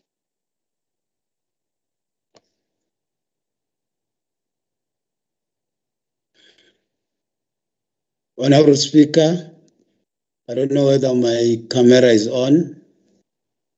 Yes, Honorable Speaker, the Honorable Premier, the Honorable Leader of the Official Opposition, Honorable MEC Pillay, Honorable Members of the Legislature, and senior officials of the Legislature. This debate takes place at an unprecedented time in the history of our country and our province, where we have just experienced criminality and the total disregard of the law, where trucks were burned, properties torched to the ground after being looted. These unfortunate acts are bound to cripple the economy of our province and reverse the mild gains that have been achieved since the economy of our province was beginning to experience limited growth before this said incident occurred. Today's debate also takes place in the midst of the third wave of the COVID-19 pandemic level 4. COVID-19 has disrupted lives of the people of our country and will negatively affect the economy, where business activity will slow down. Worst of all, now that a lot of businesses have been burnt to the ground. Unemployment will rise astronomically, as those who were employed before this senseless looting took place will join the queue of the unemployed. The IFP welcomes the report presented by the Honorable MEC on progress that has been made regarding economic recovery, as well as plans to support localization. Clearly, the Honorable MEC will have to lead an effort to assess the impact of the stayaways and disruption of many businesses within our province, and in partnership with business, chart a way forward towards growing the economy of our province. We don't know how the Honorable MEC is going to lead an effort to attract or lure investors to come and invest in our province in the light of the destruction that we saw taking place in the past few days. Our province requires investments in key industries such as local manufacturing, agriculture, and tourism. After looting incidents that we have just experienced in our province, it will be very difficult to convince potential investors to invest in a province which is engulfed with political and criminal instability, which The Honorable MEC that reflects as MM, please mute. There is another member that is also not muted. IT, when a member is debating, mute people that are disturbing. We apologize, Honorable Unene. We have held your time. Thanks, Honorable Speaker. I was saying our province requires investment in key industries such as local manufacturing, agriculture, and tourism. After looting incidents that we have just experienced in our province, it will be very difficult to convince potential investors to invest in a province which is engulfed with political and criminal instability, which reared their ugly heads through the destruction of property and business premises, which you have just seen happening in our province. On agriculture and agri-processing, the IFP is concerned about the number of people who are employed in agriculture and agri-processing. There are a lot of people who can be absorbed in agriculture and agri-processing, as can be seen in the number of applicants that are received by the ADA from aspiring farmers who need support and financial assistance. The IFP proposes that an effort be made to increase the 285 job opportunities that were created through the RASET program. It would be good if the department were to increase the number of trucks and bakkies that will be used by farmers to transport their produce to big supermarkets. It would be good if there would be storage facilities where aspiring farmers could store their produce before it reaches consumers. On clothing and textiles, the IFP noted the investment of about 780 million rand to fast-track the implementation of the clothing and textile SEZ. This sector is one of the critical industries in driving the economy of the province. The IFP is pleased with the progress of the SA retail, clothing, textile, footwear, and leather value chain master plan in Msinga, which has brought hope to women and youth by building the clothing and textile sector. The IFP wishes to see this program expanded to other parts of our province as well. In this way, local production could offset the import of cheaper fabrics and clothing from China, which have negatively affected local business in the past year. As the IFP, we propose that government should work closely with the private sector to upskill the youth with technical and smart technical skills, smart textile skills, since they have a potential to be employed in the other industries such as automotive and construction. On industrial development, the IFP welcomes government efforts to revive industries in Mandeni, Ezakeni, and Isitel. While we support this initiative, we would wish that the government would look at the... I'll come back, Honorable Speaker. Thanks. Thank you. The next member for 8 minutes is Honorable H. De Boer from the DA.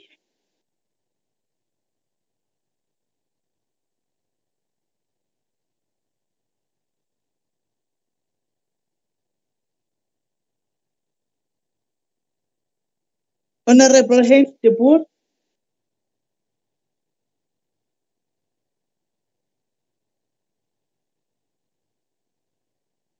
Honorable Mwango, is there a connectivity issue there?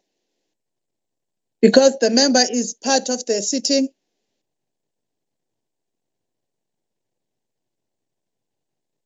I'm checking with him, Speaker. He was connected. I'm checking with him. Yeah, he is still connected. Whilst you are still checking, we will move on to Honorable LG Serja for 6 minutes, or the replacement of Honorable LG Serja. Honorable members, earlier on, we could not have tabled the apology of Honorable LG Serja. Because, okay, I'll come back to you. I'll come back to you, Honorable Mwa. We could not have tabled because it arrived past the time that the administration was saying, subsequent to what the leader of the EFF caucus clarified to us. The administration also said that it arrived at about 10 to 10. And now I am officially tabling it. In case Honorable Sija is not in the house, the EFF may replace the person. Can I then check Honorable Mwango on Honorable De Boer? Honorable Speaker, he is trying to be unmute. Can you ask IT to unmute him? He's connected, but he can't unmute himself. IT?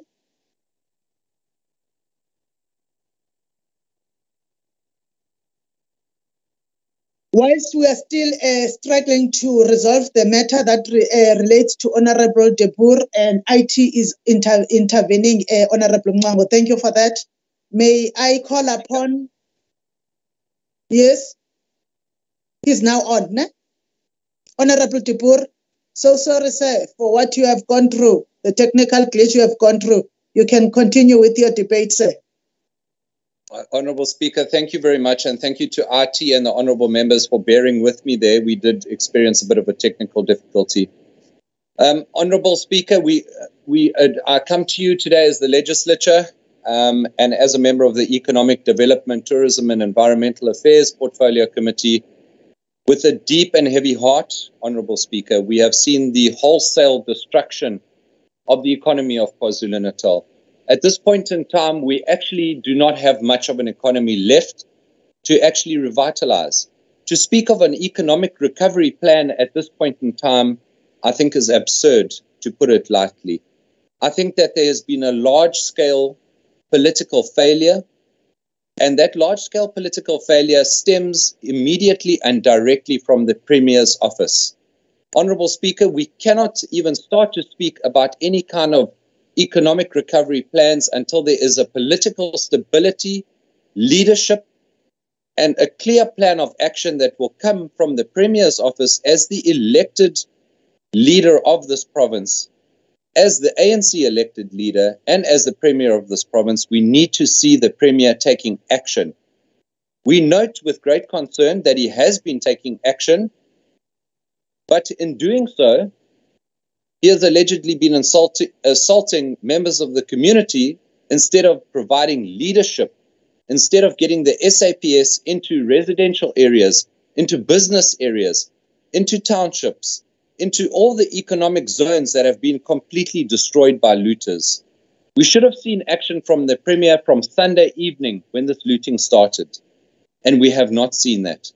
And consequently, up to today, we have a complete lack and disparity and a leaderless province where we have no idea where we're going from an economic development, policing, or any other social perspective. Honourable Speaker, we note EDTIA's plans that were outlined by the Honourable MEC some weeks ago about the various programs that will be implemented to improve the economy. And if this week, since Sunday, has taught me anything as personally, it has taught me that, yes, indeed, there is a divide in the economy. There is a definite divide in the people who have and who do not have, and that we need to close the economic and social gap between those who do not have proper jobs and those who have jobs. We need to start closing the gap between people who are incited into going and looting because they don't have proper jobs and those who might have jobs. And the only way that we can do this is if we stand together politically, we stand together as people from all races, all religions, and all creeds, and we say that now the EDTIA budget that we approve every year actually goes into meaningful outcomes. Honourable Speaker, how do we speak about black industrialists, which is one of the programs of EDTIA, when the very factories, the very areas which are benefiting from the black industrialist program have been looted and burnt? How do we speak about economic development within KwaZulu-Natal when the presidential projects, and some of them are even presidential projects that were inaugurated by the former President Jacob Zuma, have been burnt to the ground because of political instability and a lack of leadership from the Premier's office? Please, Honourable Speaker, we'll appeal to you. Can the ANC please sort out its factions and leave the economy alone so that we can all together, people from all political points of view, people from all parties can prosper? That is the only way. Right now, Honourable Speaker, we need to secure food in all areas of KwaZulu-Natal. Honourable Speaker, tomorrow we want to do oversight. There are members of this legislature who do not have fuel in their cars. There is no food security. We need to start getting medicine to people. We need to start getting the major economic routes, the N3, the N2, the M4s, and all the linking routes in KwaZulu-Natal need to be opened as a matter of urgency so that the very businesses that rely on resupplying people, the transport industry gets back to normal, and the food security is improved as a matter of urgency. If food security is not improved, then economic development is out the window. We have seen wholesale destruction, and it has all been due to political instability. Honourable Khumalo said that what started off as a political protest has turned into something else. There are members, senior members of the legislature who must reflect on their actions. And I will not make allegations, Honourable Speaker, but there are people within the legislature and in various political parties, but they must reflect on their actions over these past few days. And they must be held to account for the development or the non-development of the economy of this province. Who is going to provide the thousands of jobs that have been lost due to the factories, the manufacturing businesses, the retail businesses, the petrol stations, every single business that has been destroyed in our key economic regions, our nodes that have year after year been identified as key economic zones? Those people have lost their jobs. Their places of employment have been burnt down, and the Premier has been silent on this. We are only now seeing the Premier after 3 days of looting. This is absolutely unacceptable. ETIA as an entity at this point in time is unable to function. Until there is calm and stability, there is going to be no economic growth. We need real outcomes from ETIA. And it is far too late to now come and say that we want radical economic transformation of the economy when there is simply no economy left.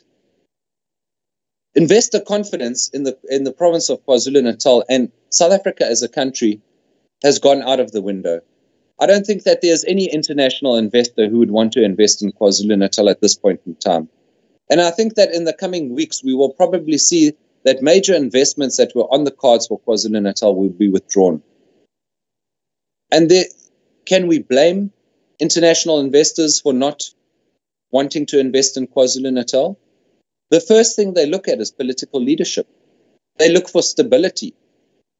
They look at a police force that is unable to secure themselves, never mind the key economic areas of KwaZulu-Natal. We have Richards Bay Minerals, which has for years suffered under the brunt of violence. We have Tronox, another key in logistics, sand mining, and mining industry within the Richards Bay area, which has been shut down, looted, and burnt. Hundreds and thousands of jobs are being lost in the Richards Bay area. Again, one of the key areas that ETIA has been targeting for economic development. The Richards Bay Industrial Development Zone, as it stands right now in terms of the policy documents that we have, is supposed to be one of the biggest investment areas within KwaZulu-Natal. It is large. Honorable Member, your time is up. Thank you, Honorable Speaker. Thank you, Honorable Member. May I call from Honorable LG Seja or the representative thereof? EFF. We will move. Honorable VR Mlotshwa. He is not in the House. He is followed by Honorable MC Fraser, the Chairperson of Public Works, for 9 minutes on behalf of the ANC. Honorable Dlaba. Please unmute his Ganan. Thank you very much, Honorable Speaker, Honorable Premier and your executive, honorable members, fellow South Africans, I greet you all. We meet during extraordinary times when our province has been engulfed by violent protest action, which has led to the unprecedented destruction of property. The destruction and looting that we have witnessed over the past few days means that our economic recovery efforts will no doubt be affected. This requires us, as the responsive ANC-led government, to modify or adapt the recovery plan so that it is also response to the prevailing situation on the ground and the devastating aftermath. Any situation, if analyzed, Honorable Speaker, correctly presents an opportunity. We know that in any situation such as this one, it is the women and Black women in particular who suffer the most. It is important, therefore, that at this time we explore means to strengthen our support for women-owned businesses, especially the SMMEs. Any recovery strategy has to prioritize women, youth, disabled persons, and military veterans as per the mandate given to us by our voters. I am glad that the recovery plan as presented by MEC Ravi Pillay prioritized those groups. But for the purposes of this debate, Honorable Speaker, I will focus on those initiatives or programs that are geared towards women economic empowerment. History and recent experiences teach us that no crisis is gender neutral. Global trends and studies show that women are the heaviest to be affected by any social or economic downturn. This is due to the economic and social vulnerabilities that women across the globe suffer. In a report Somlomo released last year, the United Nations stated that nearly 60% of women around the world work in secure informal employment.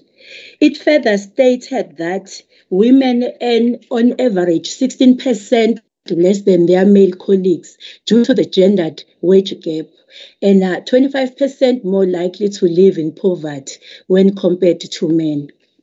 Honorable members, this tells us that women will bear the brunt of the unrest taking place in our province currently. As women, we are therefore encouraged that our recovery efforts as the province have not only focused on recovering the economy to what it was before, but that there is emphasis on the transformation of the economy.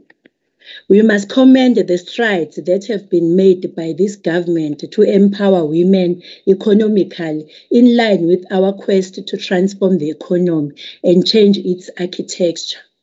Some of these strides, Honorable Speaker, can be seen in a few of the examples that I will mention. On Operation Vula, recently the government started the massive rollout of Operation Vula Fund disbursements. Over Operation Vula Fund, through the fund, the government is disbursing equipment and business instruments worth 300 million to over 1,000 successful applicants. I was pleased to learn that 49.5% of those beneficiaries are companies owned by women, and this speaks to our commitment to attain gender equality. In incubation and mentorship to women in the aluminium, steel, beneficiation and engineering sector, in 2020-2021, a total of 30 women-owned enterprises operating in the engineering, steel, fabrication, casting and aluminium sector were trained as part of a partnership between ETIA and the Downstream Aluminium Center of Technology. Through ETIA, Honorable Speaker, funding businesses, development, intervention and support, these enterprises were able to access the equipment, machinery at the center, administration support and compliance consultations, technology transfer, membership to certain industry bodies, and also the accreditation, marketing and exhibitions opportunities. We are glad, Honorable Speaker, to report that as a result, a total of 51 jobs were created, while 95 were sustained. Women Mentorship Program, ETIA, in collaboration with Itala, has over the past 2 years embarked on Women in Business workshop called Imbogodo Iyazenzel. These are interactive workshops aimed at soliciting key insight from women themselves on obstacles and challenges they face in business. These sessions are conducted in partnership with various stakeholders in the SME space in the form of presentation and one-on-one session. In this 2020-2021 financial year, Honorable Speaker, ETIA unit funded the mentorship program for the period of 12 months to 20 women-owned companies. This program is designed to support women in the functional and management of their businesses, focusing on different areas. Like in the home building skills program, a total of 190 women from different districts were trained in bricklaying, plumbing, roofing, carpentry as part of the NHBRC home building training program. The program is a product of a partnership between government and the National Home Building Registration Council, and it's funded by ETIA Somlomo. As we conclude, the Honorable Somlomo, these are just few of many programs that are being undertaken by government to empower women. It must be noted that all the programs mentioned above were undertaken or implemented during over the past 15 months when the country was already gripped by COVID-19 pandemic. What is left for us now is to quicken the tempo of women economic empowerment, and it has to happen now during the year of Mama Charlotte Maxeke. Imbokodo somlomo ayidingi ukwenzelwa kodwa ayidinga ukuthi yesekwe. Ngakho siyabonga kakhulu kumhlonishwa ubaba uRavi Pillay ngomsebenzi omuhle awenzayo kwi-department yakhe ukuphucula izimpilo zomama. Siyabona sonke ukuthi kokwenzakalayo ngaphandle abantu abathinteka kakhulu nabantu abahlukumezeka kakhulu abantu ngomama. Ngakho siyacela kuhulumeni wethu oholwa u-African National Congress ukuthi uqhubeke ezinhlelweni ezinhle okade uzenza ngesikhathi se-COVID noma sekwenzeke lokho okwenzekile. Siyawuthemba kakhulu uhulumeni wabantu. Ngiyabonga. The next speaker, thank you, Honorable MC Fraser. The next speaker for 2 minutes is the Honorable Esther Rajbanzi for the MF. Thank you, Honorable Speaker. Honorable MEC, it's quite ironic that your progress report on the Provincial Recovery and Transformation Plan, including the industrial plan to support localization while investing in the economy for inclusive growth, comes up at a time for debate when we are amidst socio-economic crisis point. There's definitely a severe disconnect between the department and the local communities to relay the opportunities afforded to tackle the triple challenges of unemployment, poverty, and inequality. The Minority Front recommends that the Portfolio Committee on Economic Development must insist on all economic opportunities for the vulnerable sections of our societies to be broken down to line item level with clear equity indicators attached to these. This will shape the government's radical economic transformation program in a trackable format so that this department's inputs results in positive outputs. Currently, the progress report given due to the violent protests indicates that there are no easy victories until we do not bring strong reforms in all other sectors to enable economic stability. Sasria is only going to pay 4 billion rand for 16 billion rand stocks looted in Itiqueni and Sunduzi businesses. This means that all insurance premiums would increase, further burdening ordinary people who are trying to protect their belongings through insurance. Honorable MEC, the biggest problem we all face is diminishing investor confidence, and we expect a follow-up report on a real economic recovery report that focuses more on livelihoods of people living below the poverty line. Thank you. Thank you, Honorable Member. The next speaker is Honorable M.E. Pakati for 2 minutes. He's not in the House. And the next speaker then, therefore, will be Honorable S.E. Manqele for 2 minutes for the ACDP. Bishop Manqele.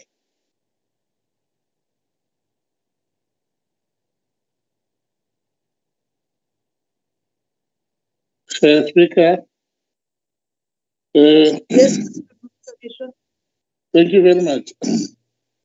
Speaker, the KwaZulu-Natal play a significant role in South Africa's economy and is the second largest contributor to the country's economy. The province contributes about 16% of the GDP after counting share of 34%. So South African economy outlook, as with other developing countries, is vulnerable to both internal and external risks. The provincial economy is driven by mainly the eThekwini Metro and other district municipalities, especially those dominated by urban areas. eThekwini contributes the most of 61%, which is attributed to economic activities such as tourism, paper ports, etc. So if you kill Durban in KwaZulu-Natal, as we have seen what has happened during the few past days, it means you kill the whole economy of KwaZulu-Natal. However, in terms of the plan that our NEC has forwarded to us, ACDP is happy about the Operation Vula, because Operation Vula is supporting our youth entrepreneurs, and it is aligned with the Youth Economic Empowerment Strategy. We hope that Operation Vula will contribute something which will help. Honorable Manqele? Yes. Your time is up, Mhlonishwa. Oh, ngiyabonga mama. Ngiyaxolisa baba. The next speaker for 5 minutes is the Honorable O.B. Kunene on behalf of the IFP. Honorable Kunene. Thanks, Honorable Speaker. The former MEC, Honorable Dube Ncube, while heading the Economic Development Portfolio, signed an MOU which was aimed at fast-tracking the entry of rural and township communities into the automotive sector and the entire value chain. The IFP wishes to know how far did the department pursue this avenue. On the informal sector, the IFP welcomes the program aimed at empowering the informal sector. The informal economy is one of the major drivers of economic growth within our province. We wish to see the department working with municipalities to grow local economies and assist the informal sector to participate actively in the local economies. Itala was earmarked to assist hawkers, street traders, tuck shop owners, cooperatives, and other small businesses with affordable loans. The department also committed itself that it was going to assist in opening the wholesale and retail sector through the bulk buying of fast-moving goods. We'll appreciate to get an update on how far this matter has been pursued by the department. On mining, more people must be encouraged to get involved in mining. The department could assist in reducing the red tape in this sector. It will also be helpful to educate our people on how they could play a role in the mining industry. The so-called diamond rush experienced in KwaZulu recently is an indication that rural communities are keen to play a role in mining in order to better their lives. The IFP is deeply concerned about the instability at Richards Bay Minerals, which has led to the decision to cease operations due to the deteriorating security situation experienced there. The IFP calls for a speedy intervention by the department, which we have seen happening already, hoping that these efforts will yield the desired results. More than 5,000 families depend on this company to put bread on their table. On the ocean economy, the IFP notes that an amount of 3.5 million rand was transferred by the department to Itala to commission the assessment study, the Bayhead precinct in the Durban Harbour, where a pilot project on the boat and shipbuilding project was implemented. The IFP wishes to see more people from the previously disadvantaged group participating in the ocean economy. Having said so, the IFP is concerned about media reports alleging that more than 3.4 million rand from Itala Bank was diverted from the bank to foot the legal bill of former President Jacob Zuma's 2005 arms deal court challenge. It is also reported that some of this money was used to renovate a house in Forest Town in Johannesburg, which was occupied by former President Zuma. The IFP wishes to know from the Honorable MEC how far through these allegations are. On tourism, the IFP welcomes plans announced by the Honorable MEC to resuscitate the tourism sector, which was badly affected by the COVID-19 pandemic. We are concerned about the slow progress in processing applications for the 20 million rand KZN Tourism Fund. The 400 beneficiaries are desperately in need of this assistance. We urge the department to speed up this process. On the new investments, the IFP wishes to see more and more investors to be attracted to come and invest in our province in order to tackle the unemployment challenge facing our province. We hope the Honorable MEC will continue to work harder in repositioning the KZN province as a destination whose economy will enable the investor to conduct their business in a safe and profitable manner.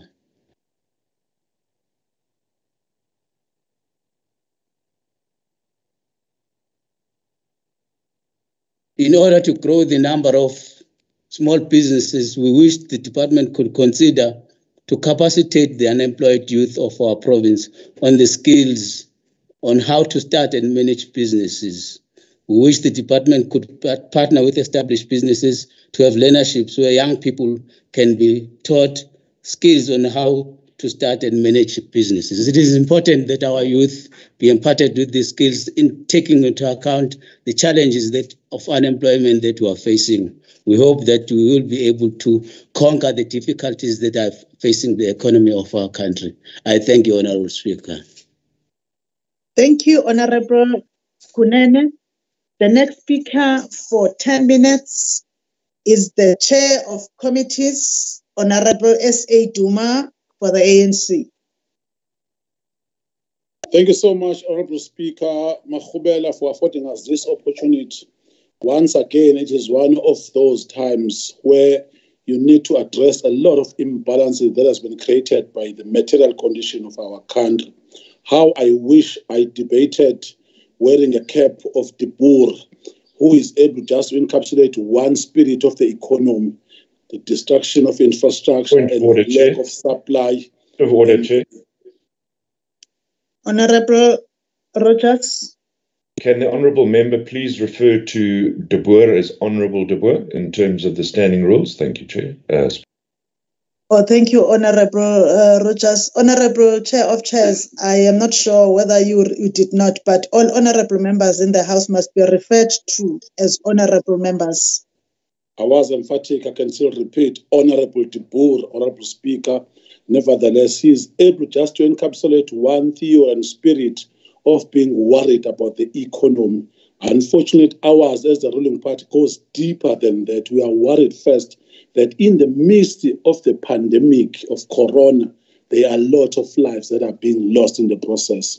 In the midst of this pandemonium that has been created by thugs on the issue of looting of buildings, unfortunately, there were also lives lost in the process of those stampedes. That's where we just want to start, because the economic outlook, ours, is not driven profit, but ours is to ensure that the ordinary woman in Wanongoma goes to bed with a stomach that has been enticed by the proper nutrients. Unfortunately, others are not worried about that. They are only worried about the neoliberal position. Honourable Speaker, we understand, we feel very bad that Honourable Pillay is at the helm of this during the pandemic, which continues to cause social mayhem, economic turmoil, and in some cases, political instability to countries around the world.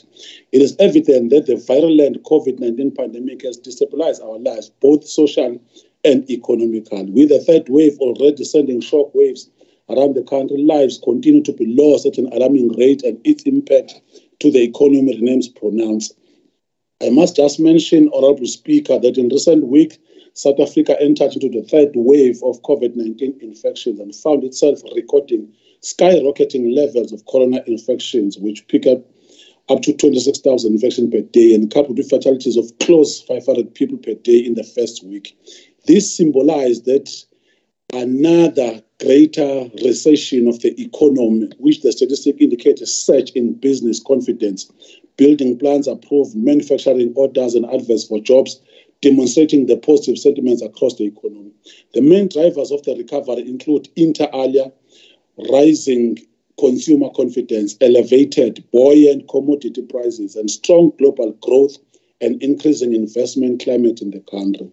The country entered into the COVID-19 wave at a time when the economy was recovering, albeit at a slower pace than levels reached pre-pandemic period. Accordingly, we have seen the KZN province economy growing at 3.7% in the first quarter of 2021, although recording a year-on-year decline of which 6.9, which equates to a lot of 35 billion to the provincial economy. I think honourable members should be mindful that there's a type of quantum that we are. Yes, Honourable Mngango, what's your point? Hello, Honorable Duma. Yeah, Honorable Speaker, I'm standing with on roll 50. Okay. Just to check if the member, what he's wearing, meet the requirement of a formal dress code.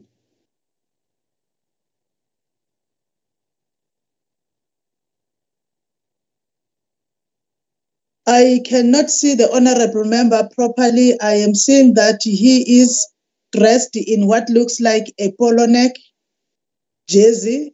That's what I am looking at, and it is falling within the category that I've seen members dressing on things that are like sweaters and overshirts that the honorable member Mwango and honorable Duma are always wearing in. So unless there is another visual that may show me something else, but he is wearing something that looks acceptable from where I am. Thank you, Honorable Duma. You may continue. Thank you so much, Honorable Speaker, for that proportion. And this is just a myopic excuse that is characterized by someone who will be mentally colonized. We are born and coming from the peasantry lifestyle and environment, Honorable Speaker. We're sorry that we cannot just meet the expectation of the colonialist of this country. Honorable Speaker, the aforementioned positive growth trajectory has not been attained merely because of the natural economic forces of supply and demand. At the onset, the COVID-19 pandemic in March 2020, government announced a national economic recovery plan of 500 billion stimulus package to revive the economy that had been affected by the great lockdown across the globe, whilst also minimizing the social impact of COVID-19 on the citizens of the country. KZN government has also formulated its own reconstruction and transformation plan, which is regarded as ERTP, which identify a number of interventions, about 14 priorities, which just want to thank Honorable Pillay for highlighting and be proactive.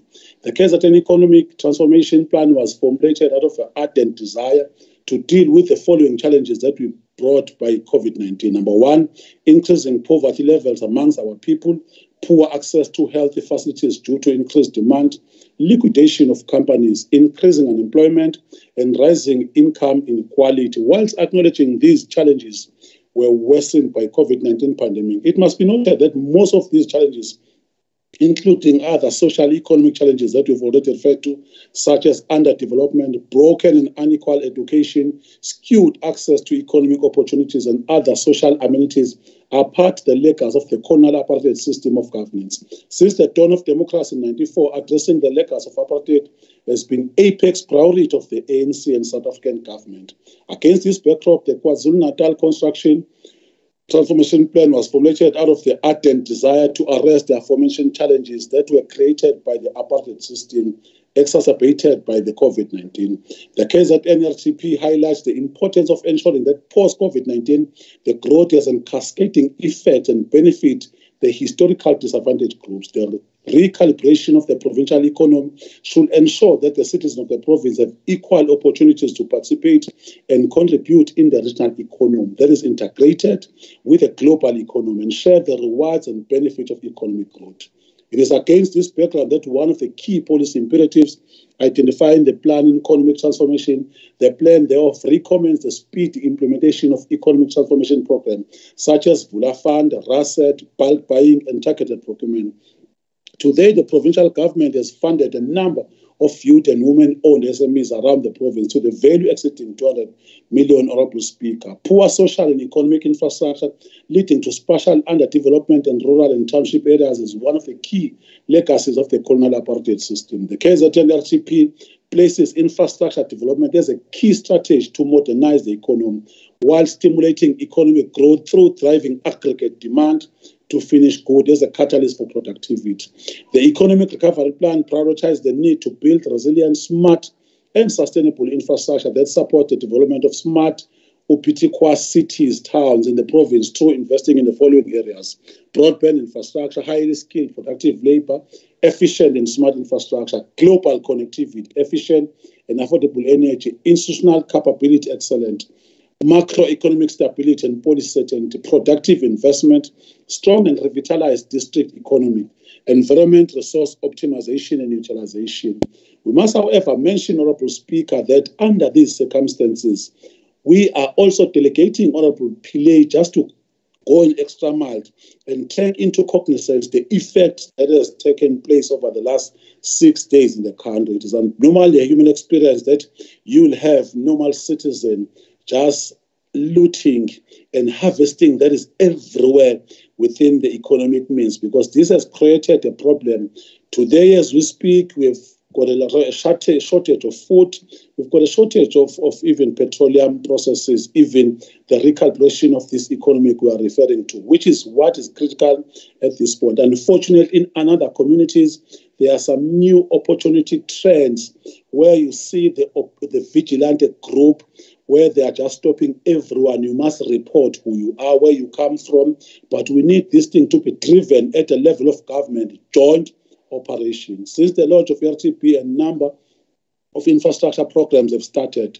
These include major road infrastructure upgrades such as national highways N2 and N3, provincial roads, regional airports, upgrade Pietermaritzburg Market, Mkhuze and Newcastle, and informal trading facility being built around the province in areas such as Okahlamba, KwaMajomela, Nongoma, Msunduzi and Kokstad. Furthermore, the provincial government is also investing in social infrastructure, particular libraries, which is going to assist our youth.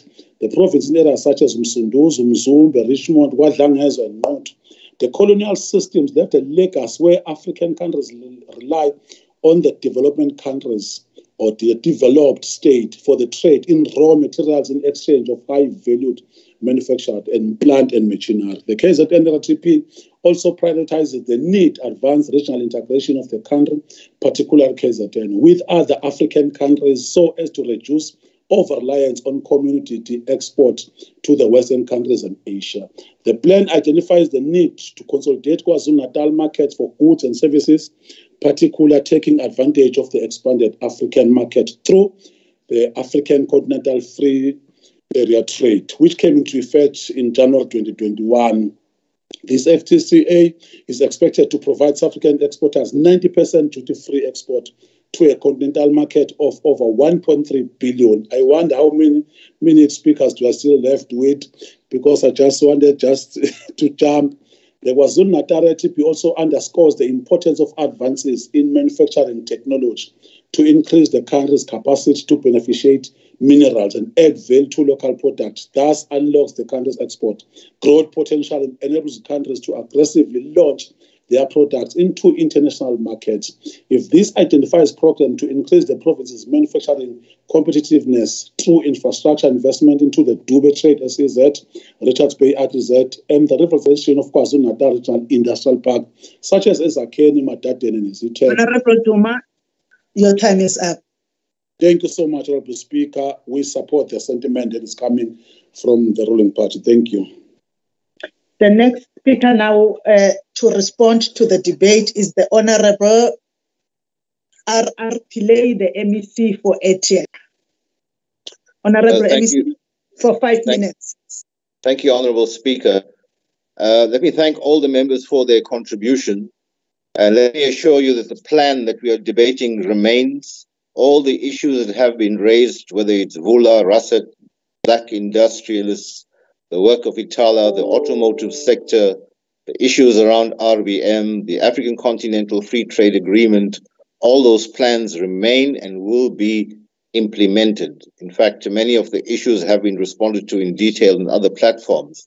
In fact, what we'll have to do is intensify it, and once we've overcome the current tasks, we'll actually have to have a much greater assistance from the national government to take it to new levels.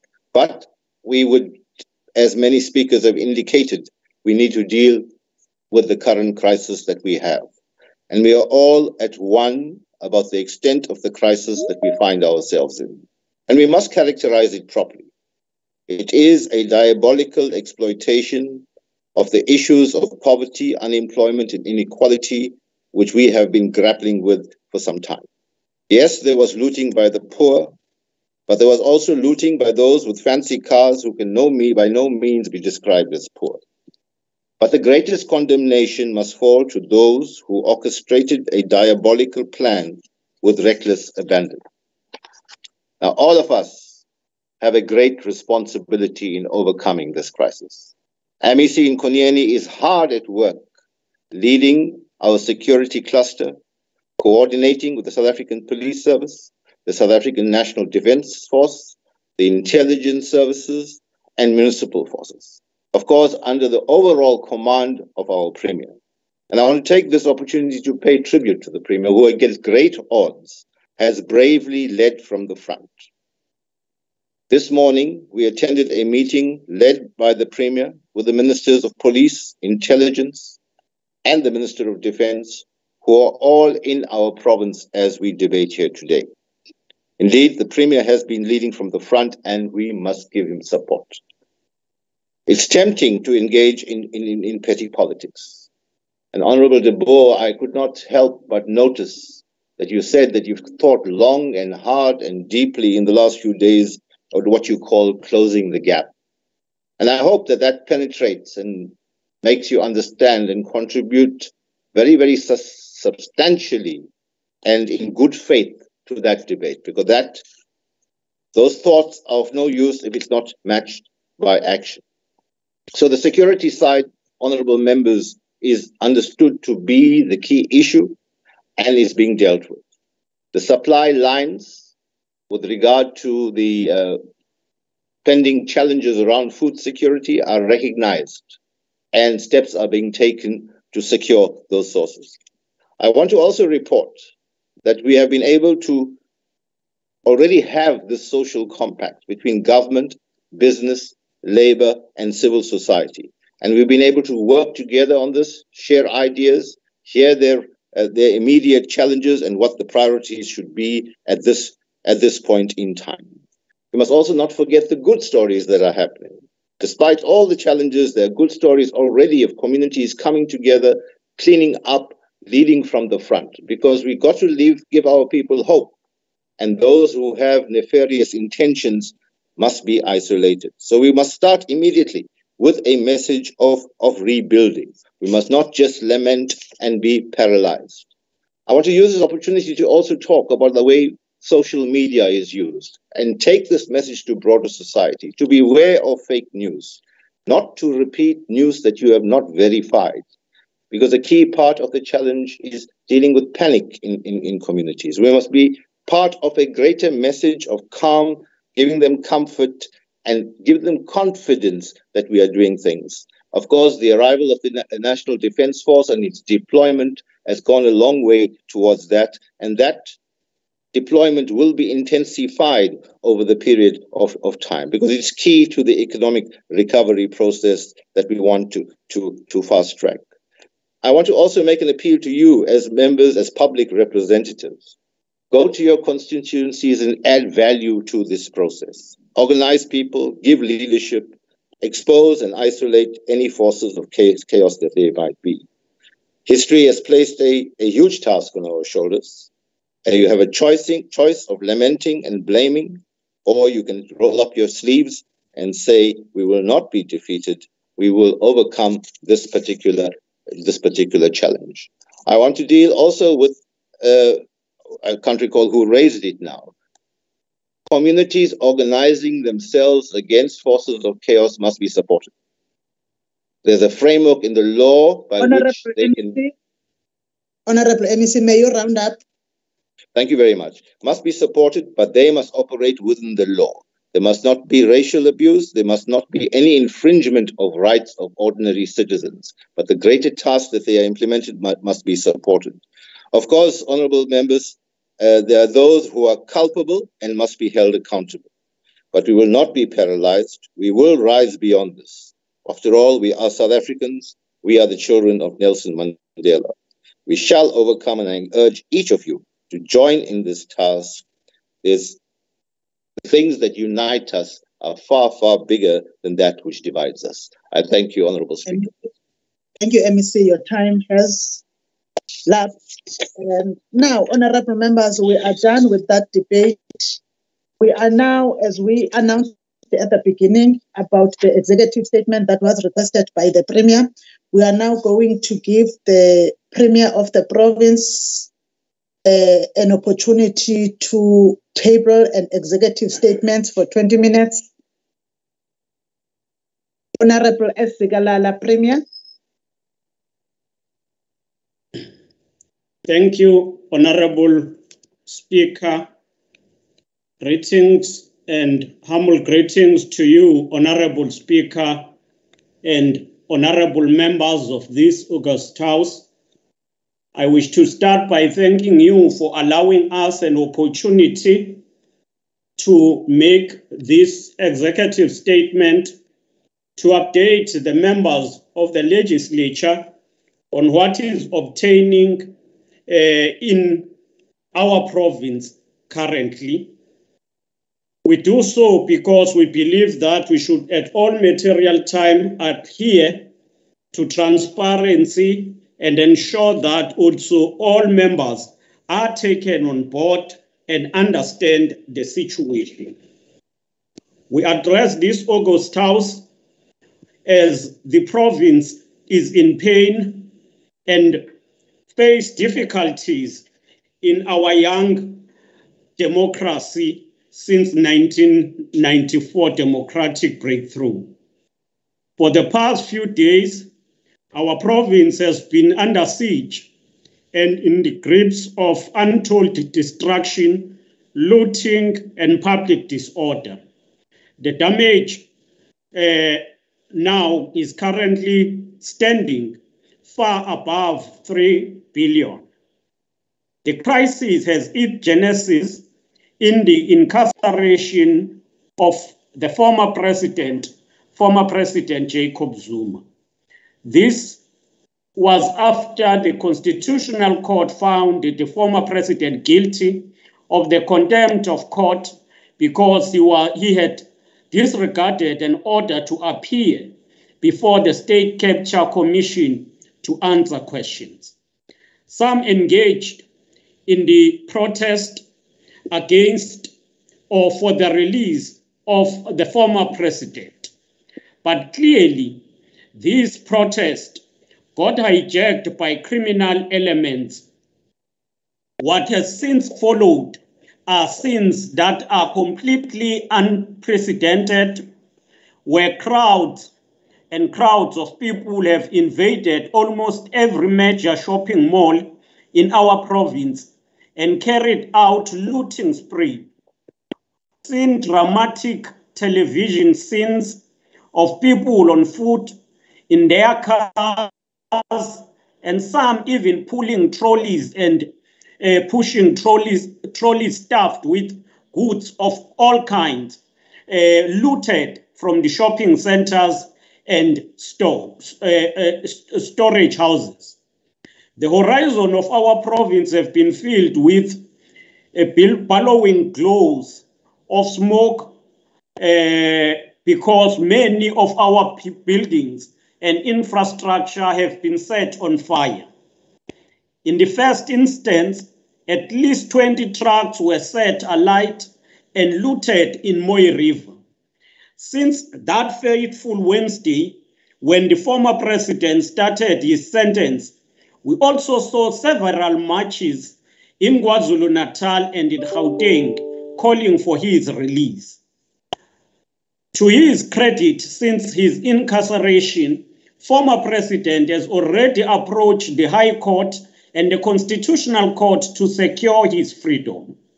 On Monday, the Constitutional Court heard the former president's plea for a rescission of the 15 months judgment. The Constitutional Court reserved its judgment in this regard. In a period of 72 hours, practically every mall in every city and town in the province has been looted. Warehouses and storage facilities have been also looted and emptied dry. We have also witnessed wanton destruction and the burning of buildings and infrastructure across the province. Even medical supplies have been looted. Government buildings have also been targeted. There has also been an attempt to attack the port of Durban and Richards Bay Port. It is becoming clear, Honorable Speaker, that there is a coordination of this massive looting, which, in our view, may be linked to a strange grab at power. We've learned that looters are transported, and once they have looted, the building is also set on fire. It is clear that the burning of buildings is not about hunger, but another sinister agenda of sowing chaos in the society. The fires pose a danger to the surrounding communities as they may spread uncontrollably. Some of the buildings set on fire contains chemicals and paint. We stand at risk of environmental disaster caused by the burning of those buildings. We have no doubt, honorable members, that the crowd we have seen gathered during the looting spree have placed themselves at risk of the rampant Delta variant of COVID-19. What is at hand is to destroy all supplies and to create panic and fear in the society. Indeed, we are seeing long queues for petrol and shelves are already running empty. At the same place or at the same time, this is encouraging criminal element to take advantage of the situation. We want to commend the law enforcement agencies for standing firm in protecting key installations of the state against this onslaught. To their credit, the law enforcement officers have done everything to protect the national key points and, by the same token, protect the country. The law enforcement agencies have protected critical infrastructure, including courts, power stations, and reservoirs. So far, about 1,086 people have been arrested and more than 79 have died, mostly from the stampede and fighting amongst themselves as looters. But this figure is expected to increase. The most affected areas are within Umsunduze and eThekwini district. Honorable Speaker, our address today is part of a process of engaging with key stakeholders in our society on this critical matter. It is a matter that affects our province and our country. It is a matter that affects us, all of us, regardless of politics, race, class, or religion. On Monday, we had engagement with political party leaders represented here in the legislature under your leadership, Honorable Speaker. We also engaged the taxi industry through Santaco. We met with Economic Council. On Tuesday, we met with traditional leadership. And yesterday, we had engagement with the religious sector. And we also had another engagement with the professionals and academia. We wanted to ensure that all of us are on board on this matter. The emerging picture during our Provincial Economic Council is that the estimated cost wave of destruction is yet to be known, but indications are that if we are conservative, it is around 3 billion or more. The infrastructure damage in key economic centers and especially in shopping malls, trucks, and routes such as N2 and N3. The social cost of damage might come in as a form of increased food insecurity, unemployment, and poverty in years to come. In eThekwini alone, our estimates are that unrest has resulted to 15 billion worth of property being damaged, loss of stock worth of about 1.4, and has placed about 150,000 jobs at risk. The unrest has created serious market distortions, which will be difficult to stabilize over the short term as the businesses struggle to recover. Most SMMEs who rely on current stock for capital, for working capital, will never recover from this looting. Indeed, this will have also a serious impact in our GDP as the country. We are quite disturbed that some of the companies, big companies that are in KwaZulu-Natal, have been looted. These include Sumitomo, Dunlop Warehouse near Chesterville, Defy in Ezakeni, Pick and Pay Distribution Center, the Glenwood Spa and Village in Westmead, Mega City, Bridge City, Queensmead Mall, South or Scottville Mall, Edendale Mall, Brookside Mall, and all shops in Wartburg were looted. We are also concerned that this has also taken place to various areas, even rural areas of KwaZulu-Natal. Having said all of this, we are working hard to ensure that we protect the government infrastructure. A number of hospitals, community health centers, and clinics across KwaZulu-Natal have been functioning on skeleton staff. We are working to ensure that this is urgently addressed through the deployment of police and the deployment of the members of the SANDF. We have put forward a plan to return the situation to normalcy. Today, we had an engagement with the security cluster comprising of Minister of Defense, State Security, Police, and other agencies. We've directed all our law enforcement officers to be merciless against this criminal element. We're undertaking coordinated operations across our law enforcement agencies. The situation will return to normal soon.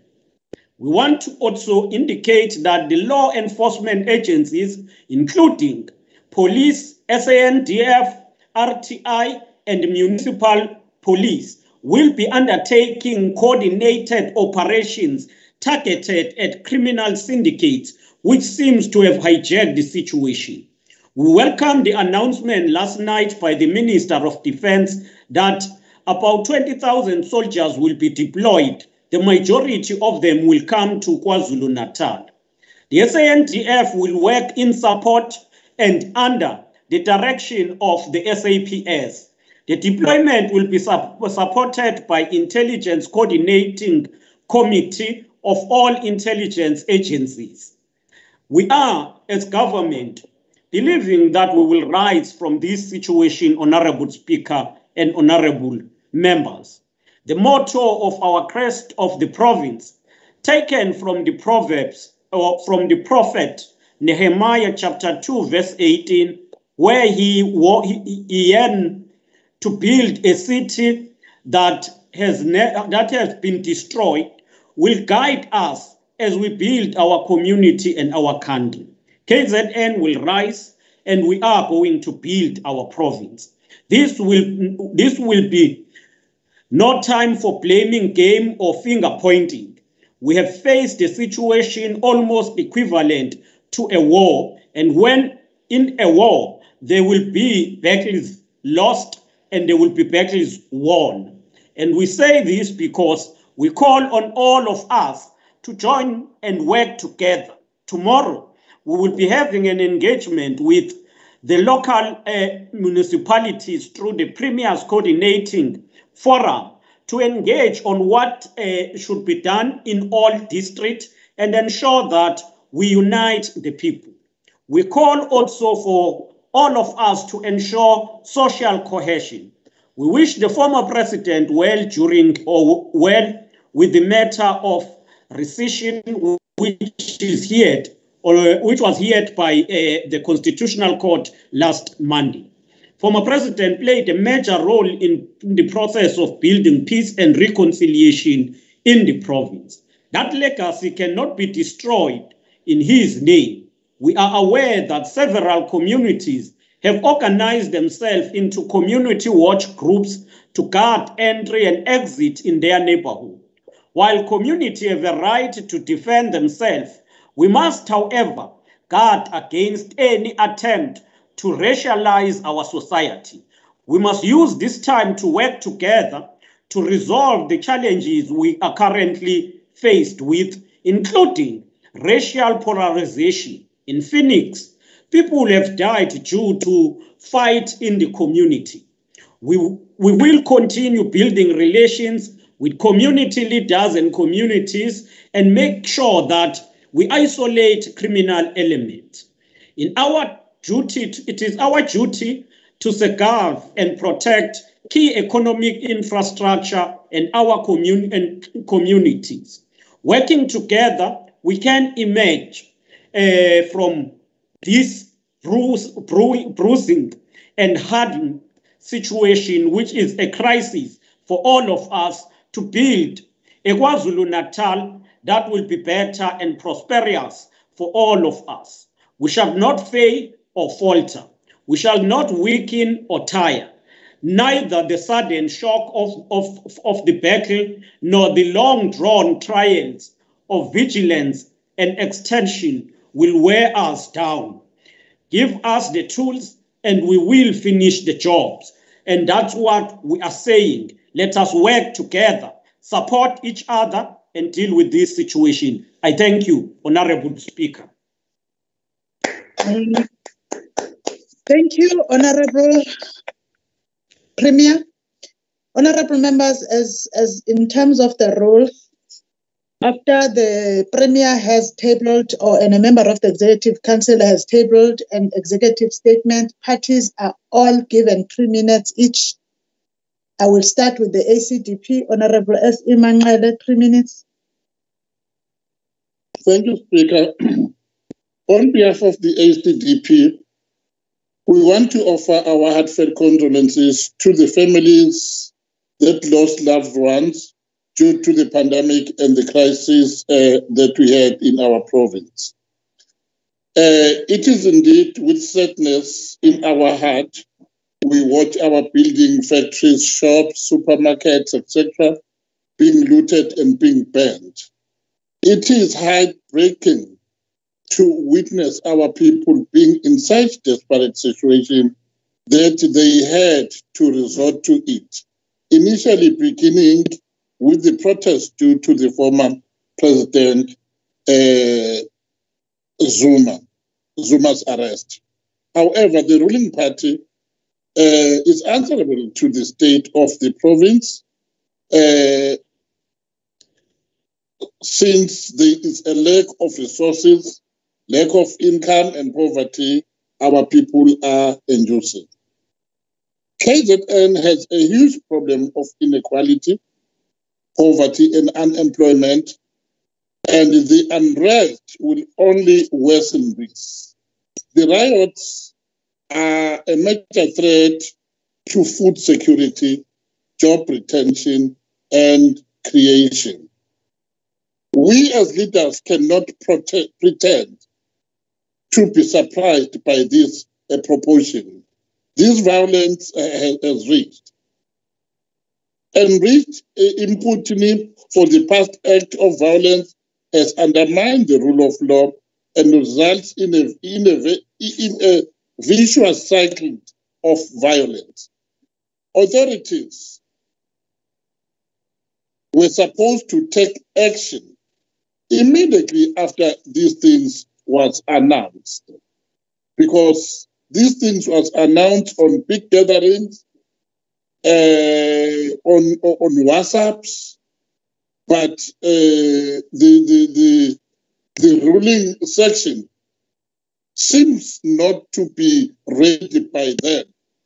In fact, to be proactive. That's why we were caught in an act like this. We also believe, Kuzeni, that those people who are arrested, the perpetrators are there, because it won't help us if the innocent people or the people who are just immobilized, if they are only one who are arrested, then we leave the perpetrators behind. We must immediately restore law and order and the rule of law in order to ensure that the criminal is stopped and the justice is done.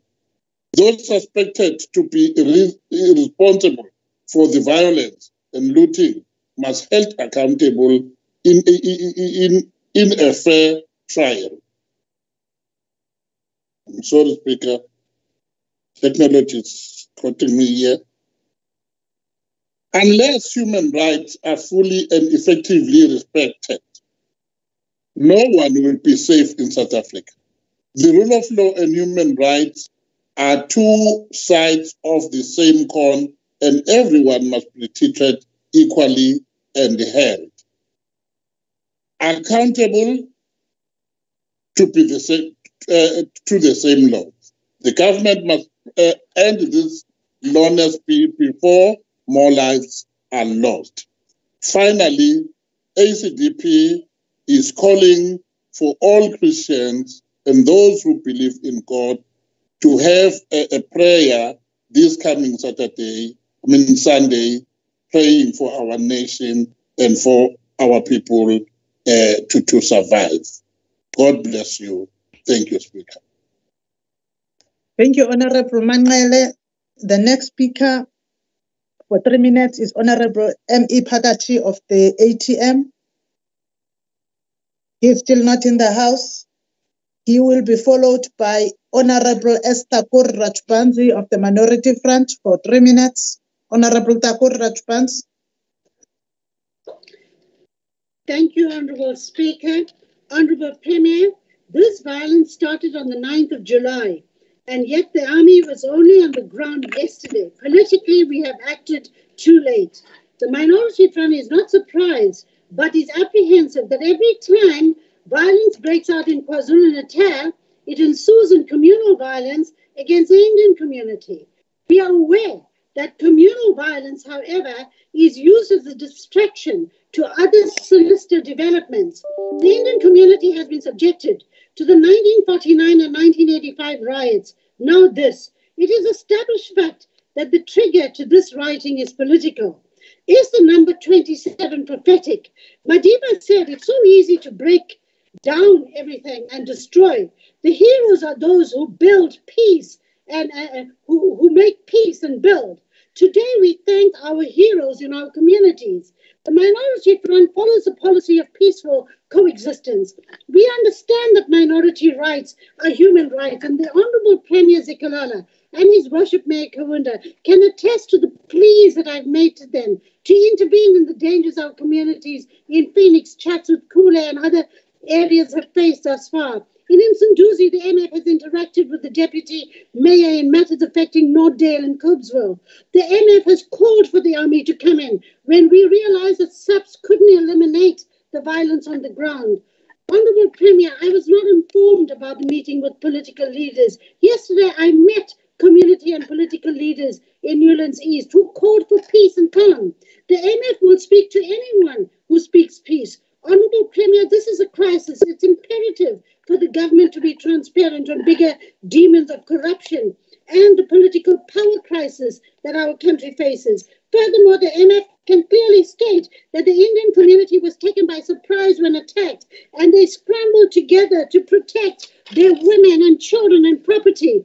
Lives were lost. The MF apologizes if any of the community's actions looked discriminatory. But we are a community who has always fought for our survival from the days of the arrival of our ancestors who were brought to the then Natal as slaves by the British to save the economy. Today, if anything, South African Indians do their best to contribute towards South Africa's development in all sectors, and we live in harmony with all our communities. Honorable Premier, the NF calls for continuous messages of calm in our communities by senior political leadership in all districts. The bottom line is to get hold of the chaos-causing toolkit, which will reveal who are the third forces behind this well-orchestrated anarchy in KwaZulu-Natal. Thank you. Thank you, Honorable Thakur Rajbanzi. The next speaker for 3 minutes is Honorable V.R. Mlotshwa of the NFP.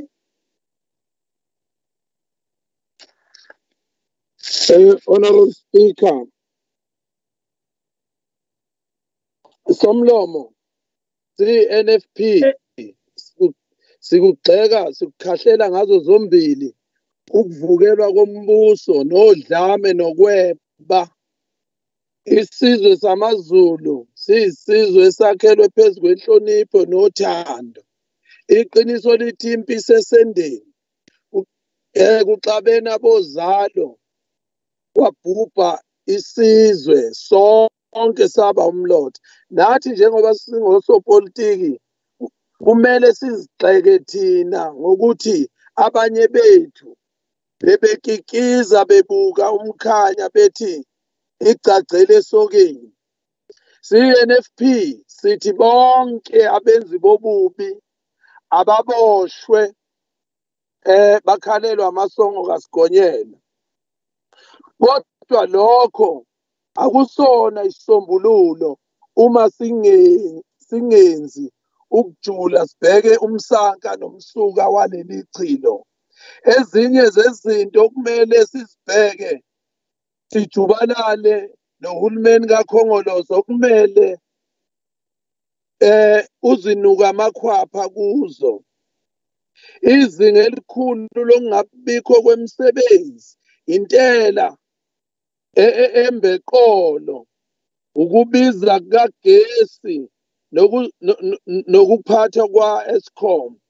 Izinga elikhula ngamandla lokweba nenkohlakalo uhulumeni, inani elikhulu kakhulu lentsha engasebenzi, ukubiza kwamanyuvesi, ukungalingani, nendlala nobubha, nabantu abaqeqeshiwe ngokukhulu kodwa bengaqashiwe. Sibonge ukuthi umongameli wezwe agcine ebonile ukuthi lokhu ukubhubha okushise izingqalasizinda zakithi kwabulala abantu bakithi, akhiphe umgubano mahedle ukuba uzolekelela abesandla somthetho ukuba kugcineke kungashi liphele lelizwe lakithi laseNingizimu Afrika. Our economic recovery plan isidinga sonke. As political parties, we need to be given platform and opportunity to submit our ideal plan or policies to revive the country. Impi nobubha akusadingeki uqembu bombusazwe, kodwa usidinga sonke njengabaholi bomphakathi phansi ngokutsha nobusela. Ngiyabonga Somlomo. No, I unmuted myself. Muted. Honorable members, the next speaker for 3 minutes is the Honorable A.V. Khoza of the EFF. Hlonishwa Mkhathini. Ngibonge Somlomo ngibingelele lo mhlangano wakho nonke nondunankulu. Cha Somlomo, as the EFF we want to take this opportunity and put the matter into its proper perspective. For people to come here and pretend as if they don't know how this matter started, it's being disingenuous. This matter has started because people want to use state apparatus and subvert justice just to settle political score. The arrest and incarceration of President Jacob Zuma was done incorrectly. It was vindictive and it was illegal. As he is sitting in escort, he's detained without trial. We know that Kosberger of Naspers, a white male, refused to appear before Zondo Commission. He's sitting at home. We know that P.W. Botha refused to appear before the TRC. He was given a fine and went home. What purpose is the incarceration of an 80-year-old going to serve? This is a political problem that requires a political solution. The ANC should take full responsibility for what has happened and go and get its house in order. Number two, it would be wrong to characterize the genuine protest of our people as hooliganism. It was a genuine protest against an injustice. But because our people have been locked under level 4 and level 5 and whatever, they are hungry, they are starving, unemployment has gone up. What must they do? Sit at home and eat what? Grass. It's not going to happen. Let us take responsibility as government that we've created this impasse. Instead of fast-tracking vaccination and open the country so that people can go and work, we shut down the country and we are surprised when our people are going out and looking for food. What we should be condemning is this vigilantism. We've created no-go areas instead of government, the premier and everybody condemning these whites who have closed the suburbs and pushing our people out, and these Indians that are killing black people for being at the wrong place at the wrong time, accusing them of being rioters. We are here clapping hands and saying we commend them for defending themselves. Defending themselves from what? It's the greatest nonsensical thing that I've ever heard. Somlom, what I would like to say here is that we have an opportunity. Leave what has happened. You can't reverse it. We have an opportunity, particularly for black Africans, to revisit our economy. We can't expect the enemy. You can't expect the enemy to feed you. Let us channel our resources in creating black African economies. Let us ensure that whatever effort we are putting, we regenerate black economies. Black people have been crying that markets are closed. The universe has responded. Let us buy from those black people. These white people have capitalized, monopolized markets. Let's open those markets for black people and feed ourselves. We can't expect our enemies to feed us. Honorable Mkhatini, your time is up. Thank you, Somlo. Thank you so much. The next speaker for 3 minutes is the Honorable F.A. Rogers, the leader of the DA. Madam Speaker, the past few days will reflect as a dark time in the history of KwaZulu-Natal. We've been embarrassed in the eyes of South Africa and in the rest of the world. I take this opportunity to thank all those law-abiding citizens from across our province who refrained from the anarchy, looting and civil unrest. My particular thanks go to all in our communities who legitimately took to the streets to defend their livelihoods, their families, those of their neighbours, while the government of KwaZulu-Natal failed you and your families. You are indeed our true heroes. People from all over the province, all political affiliations, all religions and all cultures, you took to the streets, whether in the form of roadblocks, street patrols, neighbourhood watch groups, feeding and assisting our forces, or just to comfort a distressed neighbour. You bravely stuck up your hand to step in where the government of KwaZulu-Natal failed you. In our darkest hour, you were left to fend for yourself. Your government failed you. However, you showed true patriotism, strength and courage. I salute you, the heroes of our province. The failure of this government has destroyed your economy. It's destroyed your jobs.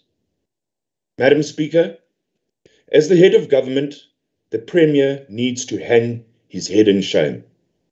In our darkest hour, the Premier deserted the people of this province. He failed to uphold his oath of office. Standing in the shadows, he watched people being killed. He watched the looting. He watched the anarchy. He watched buildings and industry being torched. He watched people's livelihoods being burnt to the ground, and he watched our economy being destroyed. Until yesterday, when he was suddenly seen assaulting a citizen, he remained in the shadows. Shame on you, Premier. Whilst you should have led from the front, you left the people of KwaZulu-Natal to fend for themselves. Premier, you have failed the people of KwaZulu-Natal. Your legacy will remain the Premier who stood in the shadows, watching KZN and our economy being destroyed. The Premier who put factionalism ahead of KZN. Take responsibility, Premier. Be accountable. Do the right thing. Step down and allow KwaZulu-Natal to appoint an effective Premier and leader. I thank you, Madam Speaker. The next speaker for 3 minutes is the Honorable Leader of the Official Opposition, Honorable Hlabisa.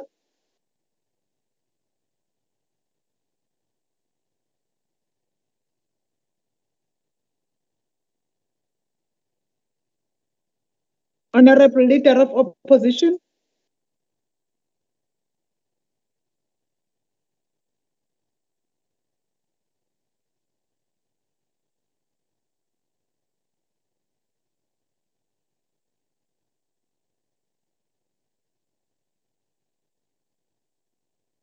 Is he in the is the Honorable Hlabisa in the house, Honorable table staff?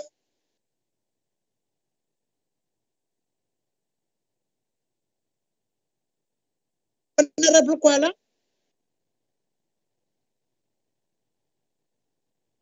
Honorable Kwala?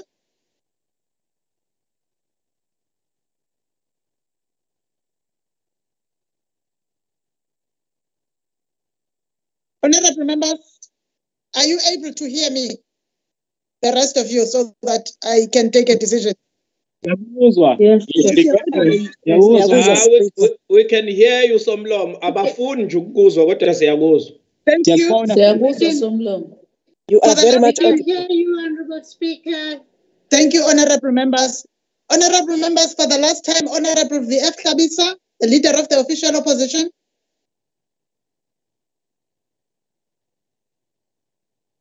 I have called Honorable Hlabisa and there was no response, honorable members. I am told that he is still in the house, in the platform or not. I'm not sure now, but I can say that Honorable Kunene is on the platform, who could have clarified if there was an issue in terms of connectivity. Honorable Kunene, oh no, they are the members of the AFP, and Honorable Hlabisa is also in the house. I will then move to the next speaker, Honorable N. Dube, on behalf of the ANC for 3 minutes.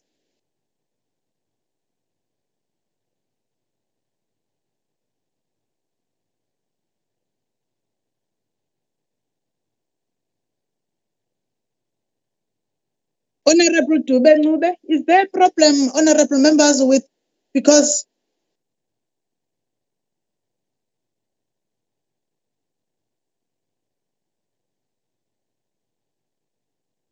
Honorable Dube,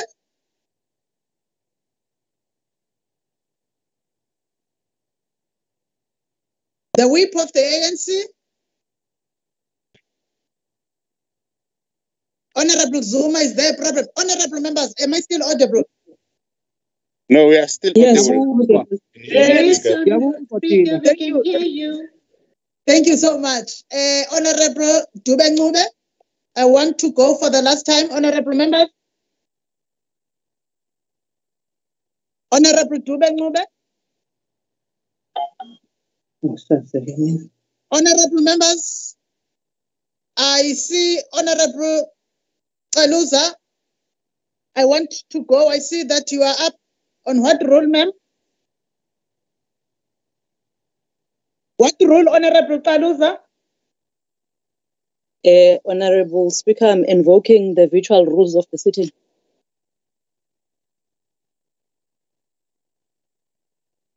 The Honorable Dube is having challenges with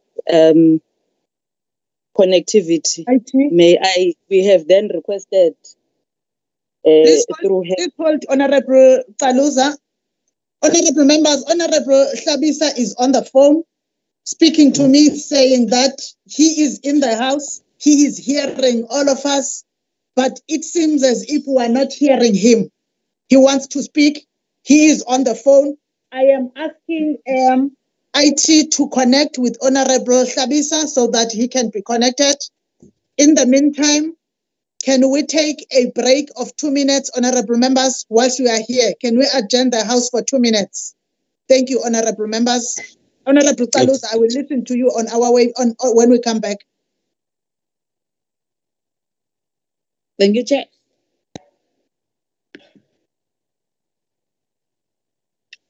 Hey, Bahambani phela. Hey kwenzakalani phela ongekho la? Asimeqeni manje. Kahle ngiyibone lento yokuthi kufanele sibreak just because khona abantu abangekho sihlezi seqiwa nje. Ileyo nto phela engikhalelayo manje ukuthi hayi madoda ngeke Animal farm phela leso abanye bayalindwa thina seqiwa. Members, Honorable Hlabisa has phoned to say asimeqe phela inkinga yakhe leyo. No, kahle Honorable Khoza. Okay. Let's go. Don't be like that. Don't be like that. Honorable Khoza Mkhathini. Somla. Siyazi uyawubasa ucishe.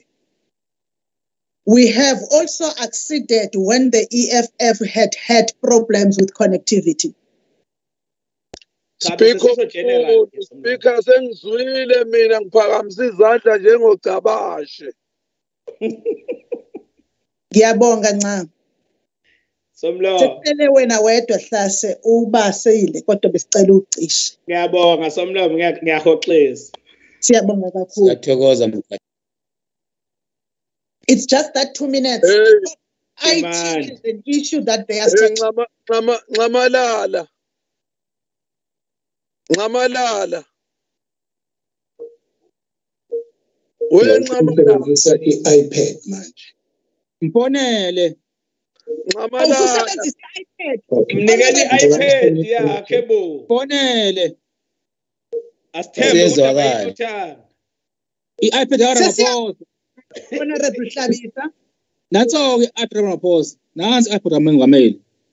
Iyavela i-iPad kaMongameli.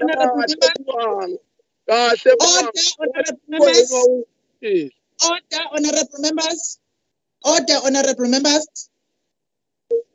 Honorable Hlabisa, I believe your challenges are sorted. Sincere apologies on our behalf because any technical glitch in this platform is our full responsibility. Sincere apologies. Now we are giving you your opportunity. Thank you for your patience.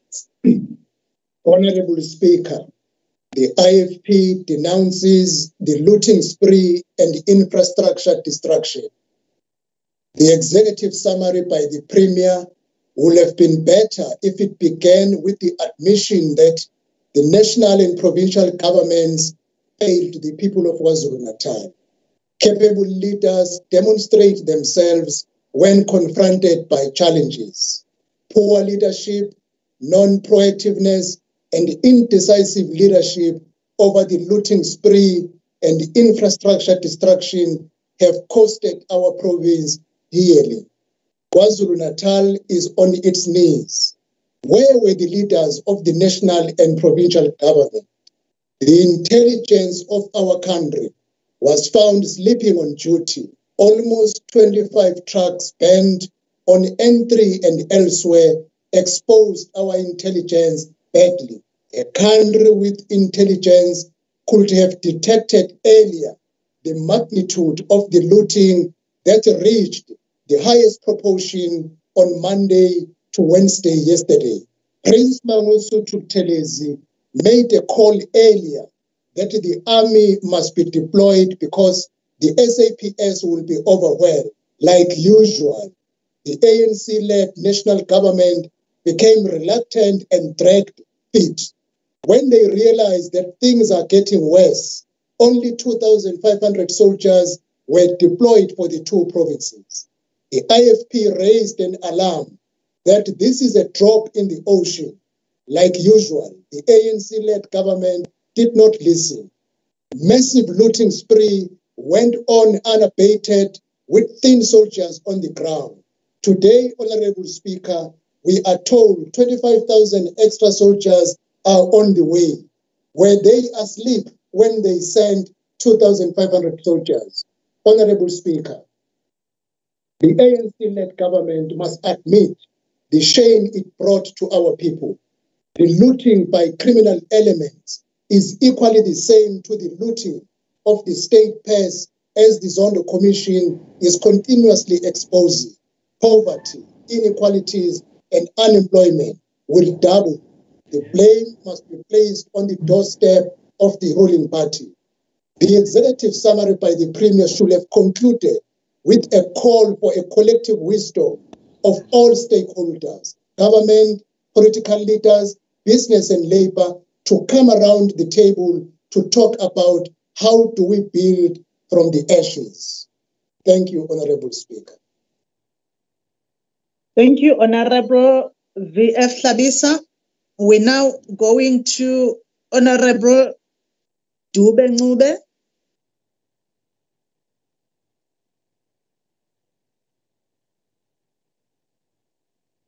Honorable Dube Ncube. Honorable Kaluza, you were on the platform earlier on to clarify something relating to Dube Ncube. Yes, Honorable Speaker, thank you very much. The Honorable LOGP is having network challenges, and we are having an indication that her speech has been sent to Honorable K.I. Mshengu of the ANC, if we can crave that indulgence from the Speaker. Thank you. Honorable Mshengu.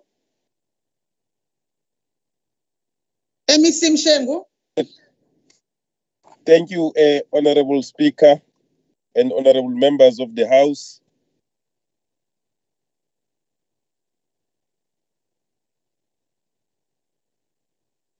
We have lost you, sir. Honorable Mshengu.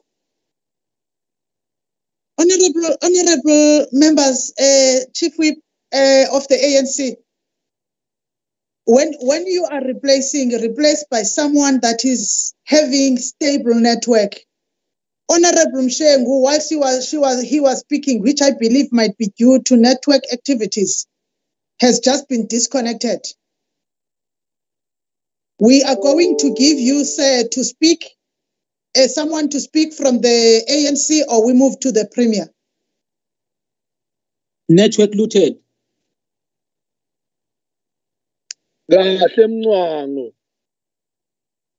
Honorable Zuma, Honorable Kaluza.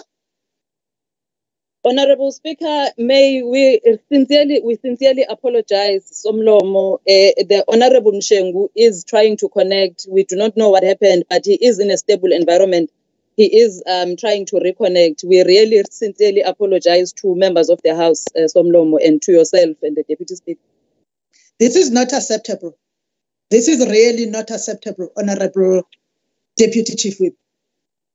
It is an embarrassment to us today, I must say it, as a House. A member that knows, we must know when is a challenge. When I look on the list of the people that are attendees a few minutes ago, I could understand then when Honorable LOGP was saying he's having a problem, because she was on the platform. We have taken ownership of the challenges she might have been having. And we thought that they will be resolved with those of Honorable Thabisa. But I think that the network connectivity where she was unstable, and it is not acceptable. Honorable K.I. Mshengu, if you are back on the platform, speak on. We are moving to the Premier now, if you do not have connectivity. Thank you, Speaker, and greetings to Honorable Speaker and honorable members of the House. On behalf of the African National Congress, we acknowledge the difficulties that we face not only as a province but as a country, resulting from the looting spree and vandalism of property that has taken place over the past few days. We commend the intervention of government and all the attempts that have been made to quell down the situation. We are also of the firm view that, like in all other instances, the government alone will not be able to sort out the problem facing South Africa and the people of KwaZulu-Natal in particular.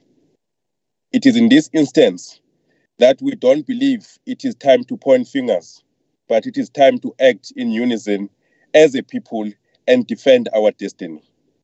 It is the time where we need to avoid racial polarization. It is time where we need to put humanity and safety of all our people at the prime of our interventions.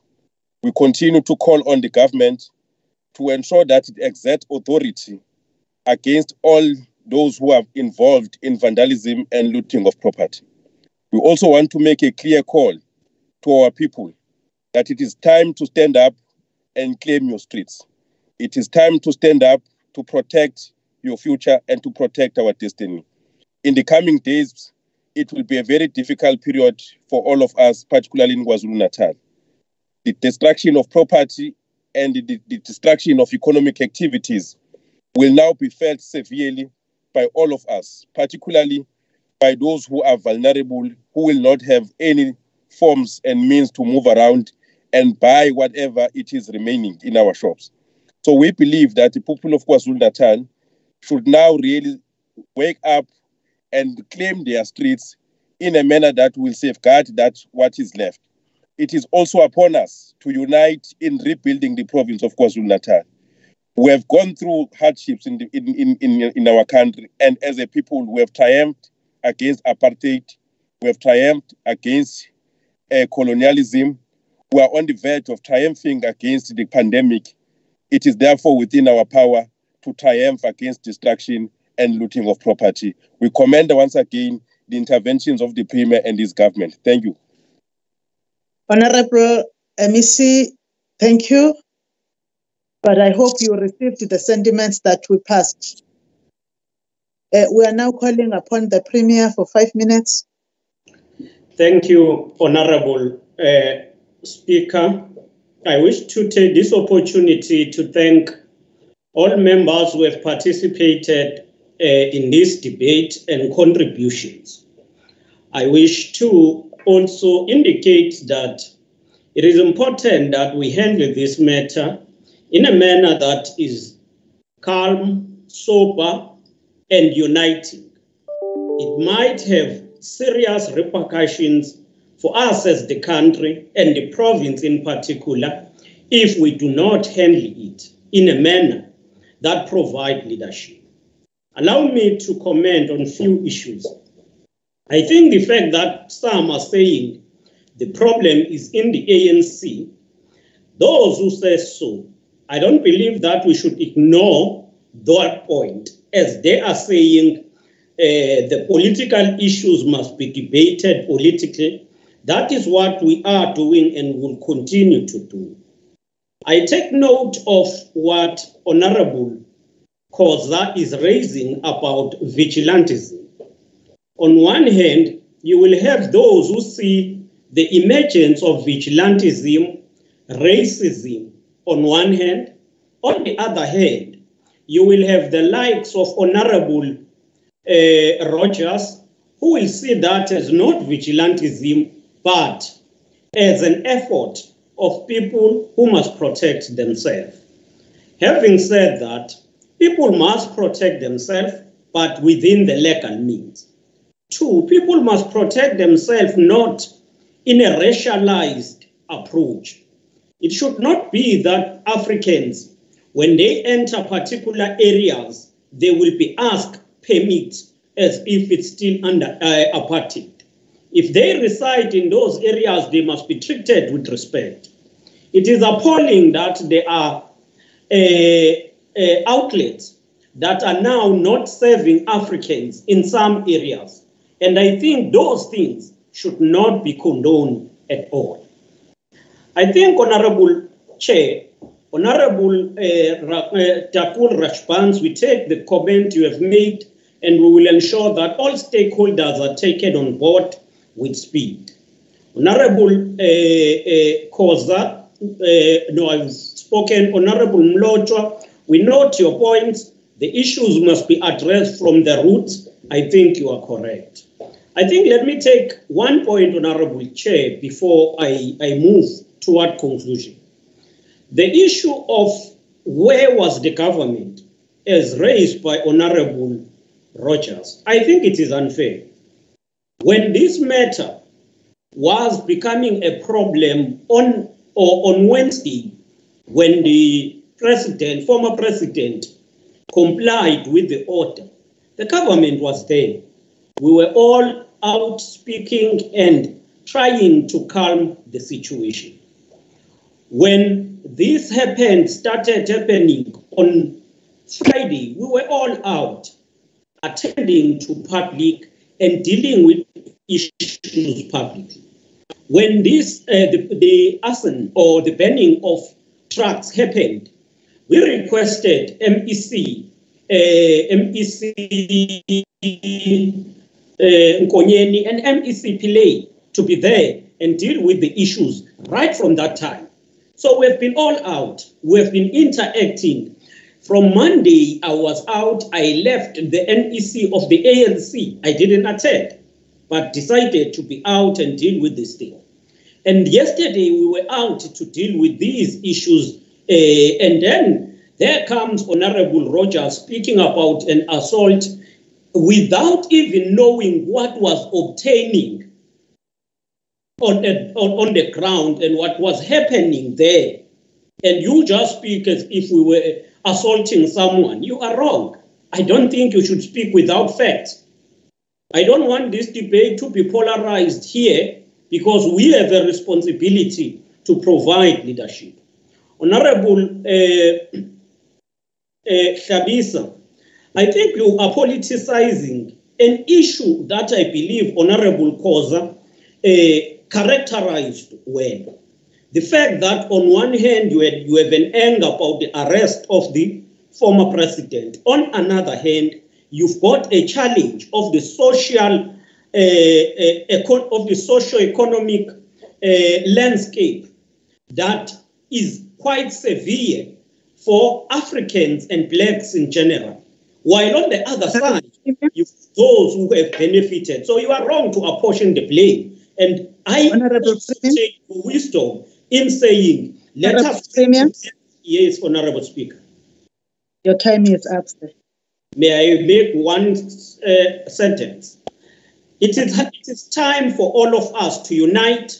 It is time for all of us to rebuild.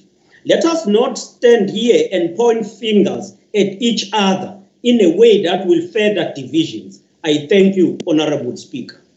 Thank you, honorable members. Honorable members, we have come to the last item on the order paper.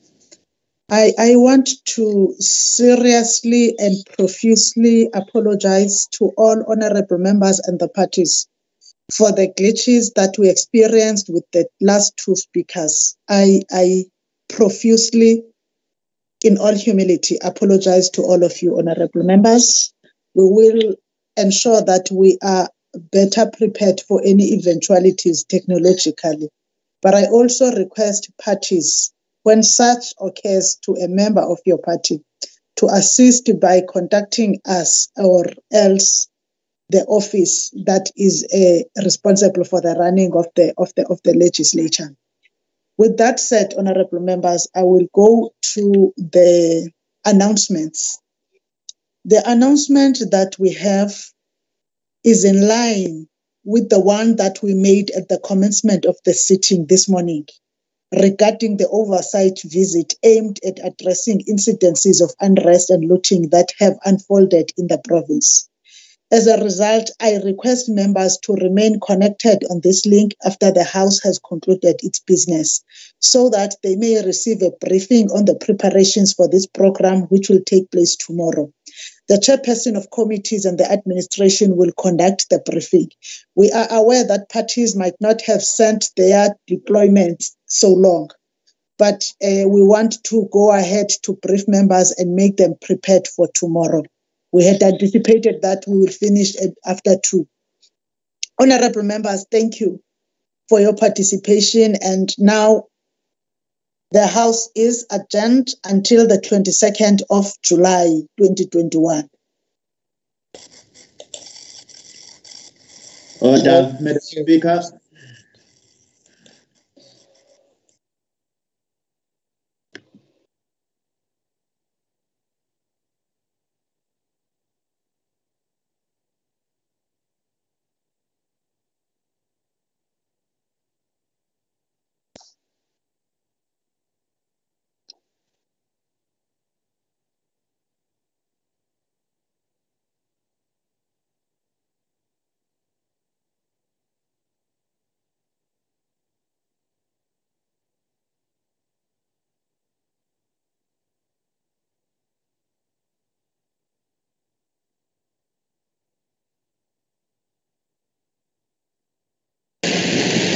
Honorable Chair of Committees, we are ready to start with the briefing of members. Thank you.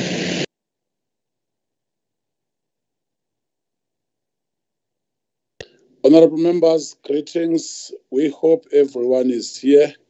Let us recognize every year, starting from the Speaker and all other members who have a task, the lead of the official oppositions, and all members and our staff who serves in the legislature, led by Ms. Nerusha Naidu. We've got this brief agenda, which is the aim of ensuring that as the legislature, we also play a role in the midst of this pandemonium that took place in our country. The meeting is officially open. You're all welcome, and you've been in the sitting, so there is no need for us just to go to deeper details. We've just held a successful sitting. Can we just go to attendance and apologies? Mshas? Honorable Chair, I haven't received any apologies. And the apology that we have administrative is one from the Secretary. She was busy engaging the letter to the auditors. However, Mr. Manela and myself are here to. If it's going to be yourself, Mshaz, who's going to give us another indication or briefing, just make sure if you are driving, just if possible, get a right spot, because there is a lot of echo. It might be because of network or bandwidth issue. Just prepare for a strategic area. Honorable members, can we go to item 3, adoption of the agenda?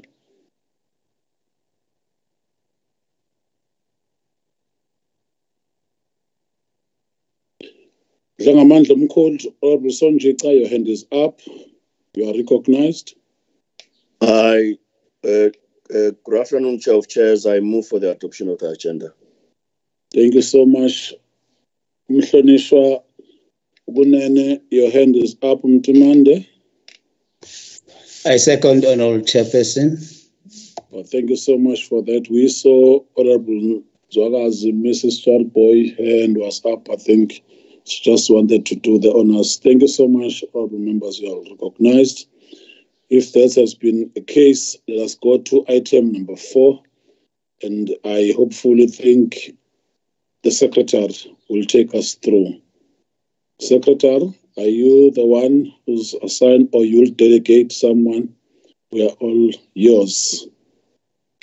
Thank you, Chairperson. I hope I'm clear and I can be heard. With your permission, Chairperson, I'm going to request Mr. Nduza to take us through the presentation and the detailed plans, and I will come in with any responses. Thank you. There is an echo as well in your background, so I'm just thinking whether it is a reflection in the legislature than the secretary. But it's fine. Can you just switch it off? Thank you, Chair. I'll try and attend to it. I'm going to hand to Mr. Nduza, please. Okay. Makoboza, we hope that echo is no longer there. If that's a case of just a problem somewhere, then IT should work on it. But please try, Mshazi will reflect if it still persists. Thank you very much, Chair. I trust I'm now clear. Yeah, in fact, you are crystal now. Fortunately, there is no color, but we all agree as members that you are audible enough for everyone. I'm just teasing members because I know some might have done drama studies, so you can't say someone is crystal, not unless visually or philosophically you can see the color. Proceed. Thank you very much, Chair. The background the members have dealt with it as part of the debate that took place in the House. The country and the province of KwaZulu-Natal has undergone and continues to undergo the incidences of looting of shops, the damage to properties, arsons, and in some unfortunate incidences, there are people that have passed away. And the province, as reportedly, is continuing to suffer the economic losses, which as at the estimates of this morning were at almost 3 billion rand. We have seen the deployment of the SAPS and the members of the defense to try and arrest the continuing situation. In his speech, the President on Monday evening implored the legislatures, especially where these incidences are taking place, which is predominantly KwaZulu-Natal and Gauteng, to be visible on the ground in order to promote stability. The regulations were subsequently promulgated, which are speaking specifically to interventions on these issues. And the Minister of Culture yesterday did promulgate the regulations. The issue of looting is still continuing even today, and that is risking seriously the issue of food security. The issue of traveling is being hampered to varying extents. The issue of racial tension is also coming up here and there. Hence, the dire need for the legislature to give leadership at this time. The program has been agreed to at the level of the speakership and at the level of the program committee, which met this morning. And the program is deploying members to all the districts in the province for the members as a collective to intervene and to assess the damage and the security plans that are in place. The approach is intended to be two-pronged. The first one is the program that will be undertaken tomorrow, Friday, the 16th, where members are currently being deployed by their parties to various districts for members to undertake oversight on what is happening on the ground. The second one is for the individual members, as part of their responsibilities being leaders in the communities, to engage with their constituents so that we return to normalcy as soon as possible. We are alert that the regulations have been proclaimed yesterday, and they are allowing for the exercise of oversight with regards to these specific incidences. And it allows for participation in gatherings by members of the legislature, members of parliament, councillors, leaders of political parties, religious leaders, and traditional leaders. Regulation 21 has also been amended in as far as it speaks to the gatherings at community engagements hosted by the leadership which I've mentioned above. And it is allowing for that for purposes of encouraging return to normalcy. The date for Friday tomorrow has been agreed as the date for the program.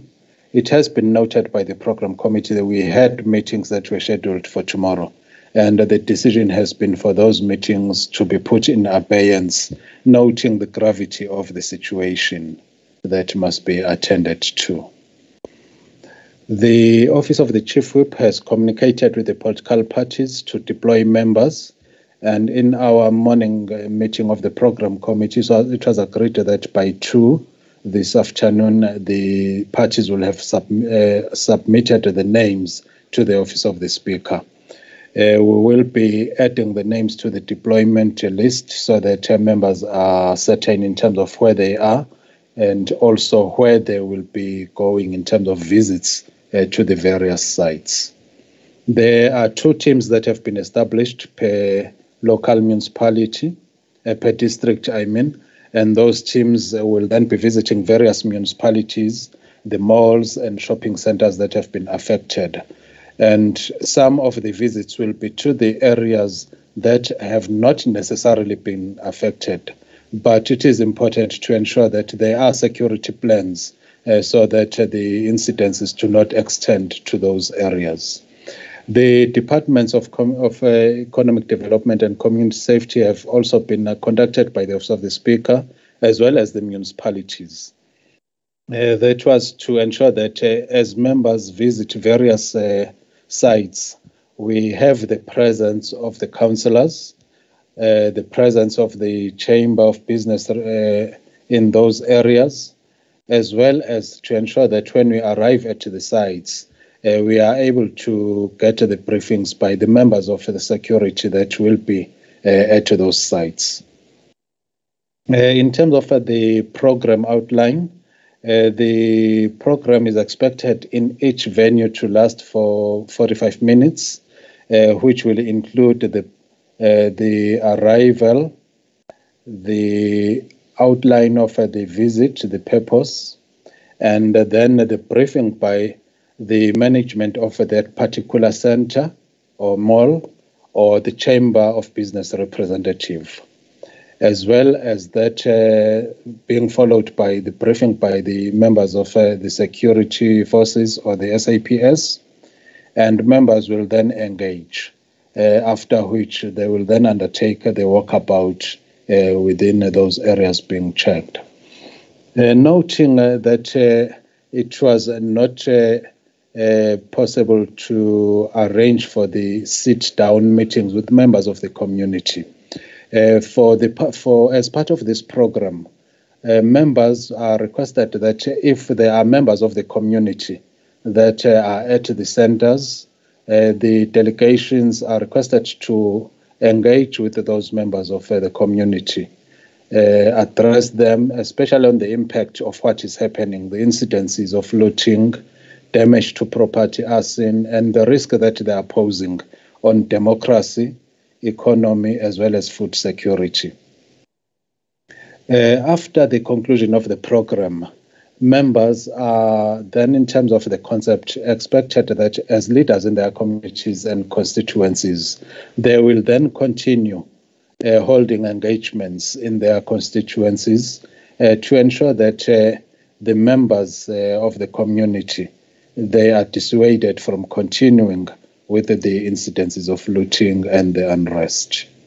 The Office of the Chief Whip is allocating the chairpersons and whips to lead the various delegations, and the list that will circulate will be reflective of that. There has been the identification of the various sites that were affected as from the time that the incidences started. We do need to indicate, honorable members, that the incidences are continuing. Therefore, the reflection in this document might not be all inclusive. There are sites that are coming up as we are speaking, which are not reflected in the document. And it is based on that members were then in the program committee meeting requested that they might still submit additional sites that might need to be visited. We have reflected those in the document. We will be circulating the document. I will not be reading through it.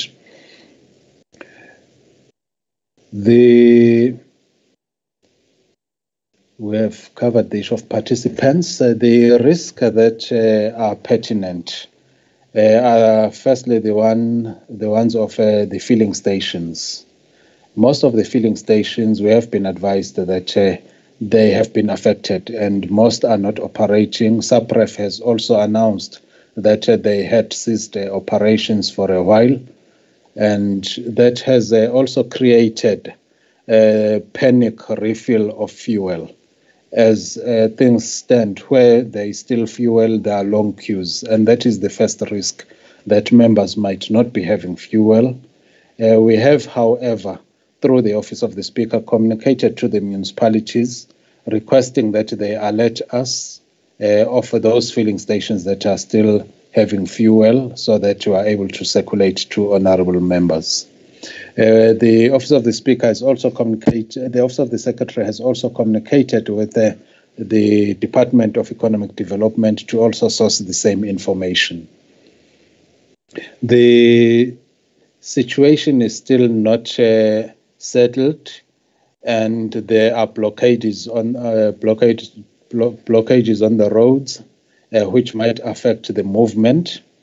And as I was about to join the meeting, I did receive a report that the N3 between Moy River and Harrismith is again closed, which may affect especially the staff members that we have deployed to give support to the teams that will be at Otugela and Amajuba.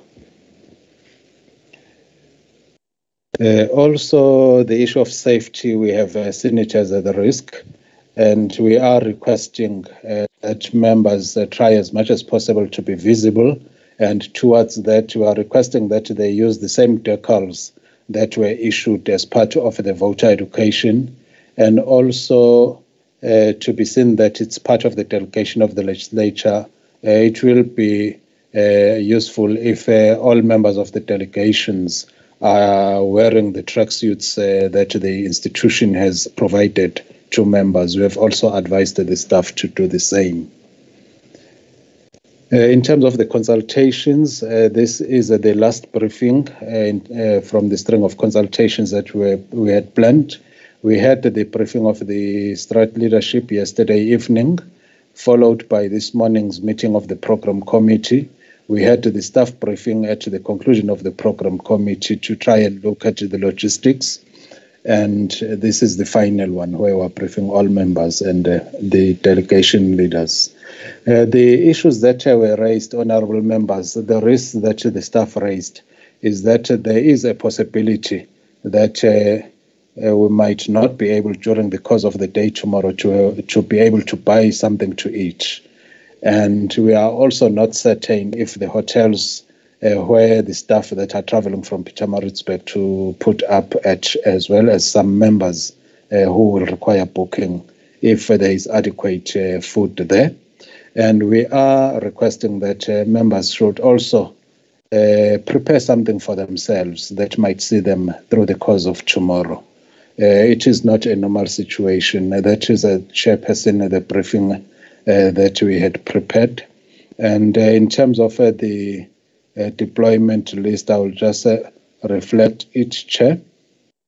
It is not at this stage complete. We are still to populate the list with the names of members that have been allocated by the parties.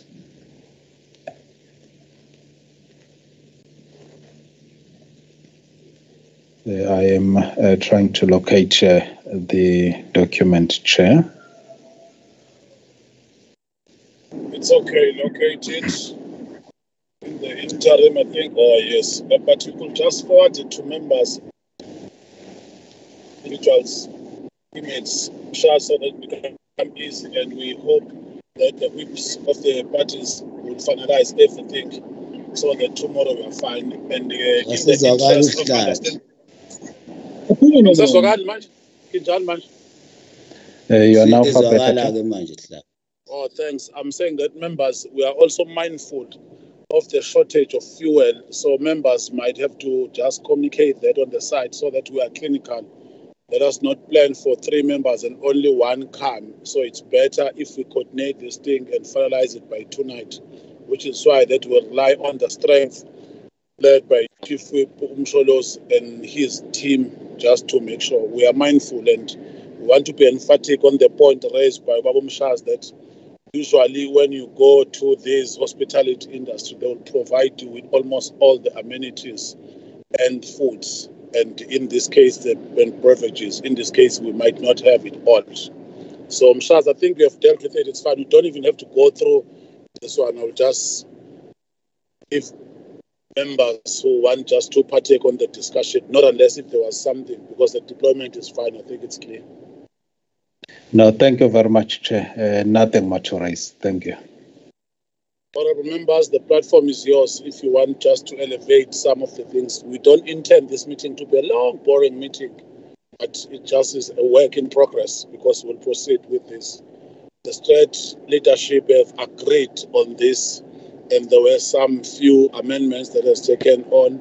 Then let's hope and pray that it will be easy for members to implement it. I can't see any hands, honorable members. No, there is. Oh, there's, I think, Umkhathindo isakuzakisipakela. No, Kwala. Oh, Mpephethu. Nami Mthombe. Oh, ngisibonile kulungile ke. Umkhathini, you'll start, so then Mpephethu. Is there any other hand, honorable members, that I'm missing? Then you can shoot. Yeah. No, sibonge sihlalo cha bengithi azwalise nje ilaka lethu ukuthi cha siyayithola siyayizwa, we will indicate ngokuhamba kosuku in terms of where our availability sebo. In that order, Mhlonishwa Mpephethu, you can come in followed by Udlaba. Ngiyakubingelela sihlalo oyisihlalo. Thank you very much. I also concur with the sentiments expressed by VA Khoza.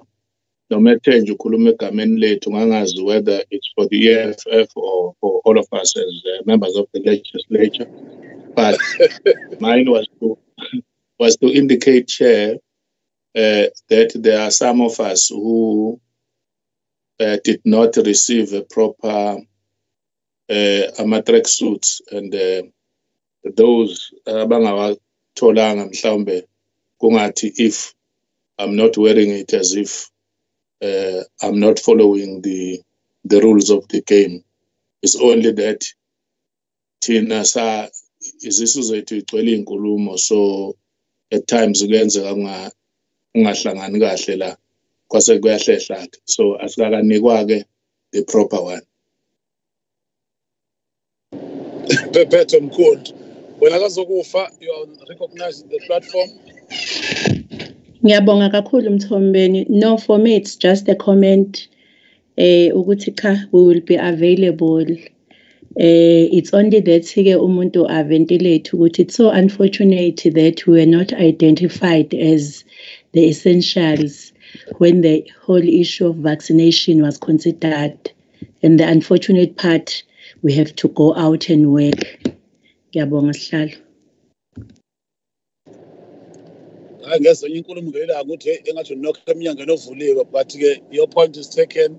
Dlaba njengamandla, your hand was up as well, noma bengibona ukuthi shazi ngoba ngikukhonzile Khotman. Hayi cha sihlalo bengithi cha ngiyavumelana nomhlonishwa uGwala, kodwa ke ikhona yona ingxaki yokuthi ngenzeka yabona nje mina nginawo dizili sengiufune kodwa ngithemba ngovuka sengutholile. It's a serious problem. I'm just saying so that the leadership is aware that some members might not turn up, not because they do not want to participate. It's because it's a real challenge on the ground. But here nathi sanikwa ama-track suit ey'ngane kodwa basinika nje ukuthi sinike iy'ngane.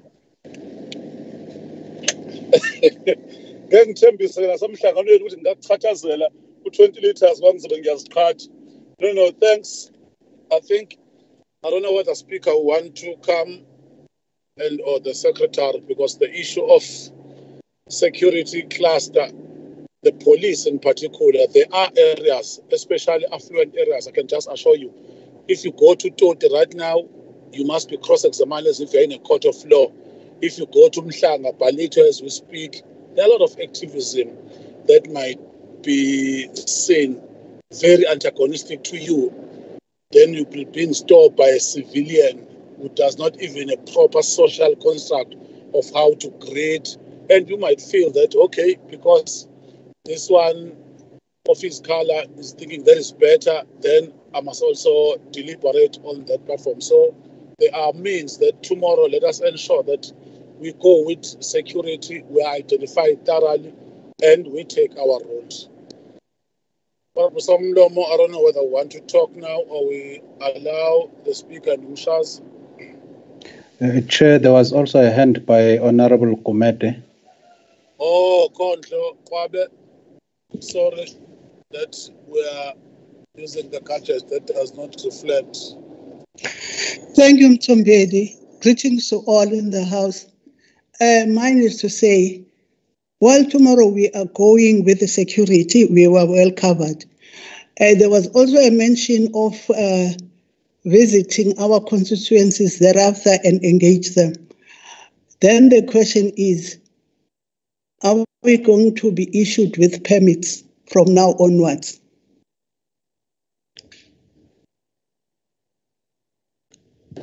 Is there any other hand, honorable members, that I might not have recognized? If not, we spoke about the issue of permit as early as yesterday. I spoke to the manager, Mshaz, who promised that Ugambo was busy with it as late as yesterday. We hope they finalize. I've not received anything from my side, but I think it's something they will deal. Can we just give them a platform if there are no questions, just to give us feedback of the questions raised by honorable members? Okay, thank you so much. Yes. Thank you so much, Chairperson. It's really, I wanted to address the meeting in relation to the permits.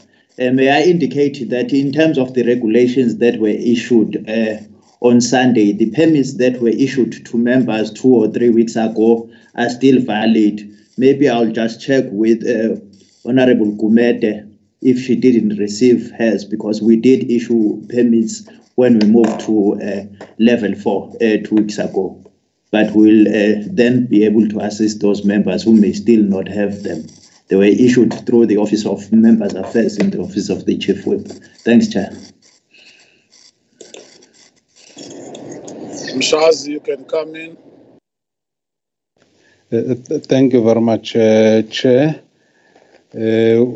We are anticipating, Chair, noting that we are still to receive the names, that if the parties are deploying members where there is a need for accommodation, we are anticipating that we might have a bit of a challenge, but we are working together with our team that is doing our booking, so that if a member indicates, even though we might no longer be in the position to do the relevant SEP requisition, we will have to engage the after-hours approach for the bookings to be made for members, those that will not be deployed where they are resident or where they have the constituencies. On the issue of the security, honorable members, we have not invited members of the SAPS to travel together with members to these sites, in the understanding that they are already overstretched as things stand. But where we will be going, we know that the police have been deployed, the SANDF are deployed. It might be a matter of them having to prioritize another area at particular times when things come up.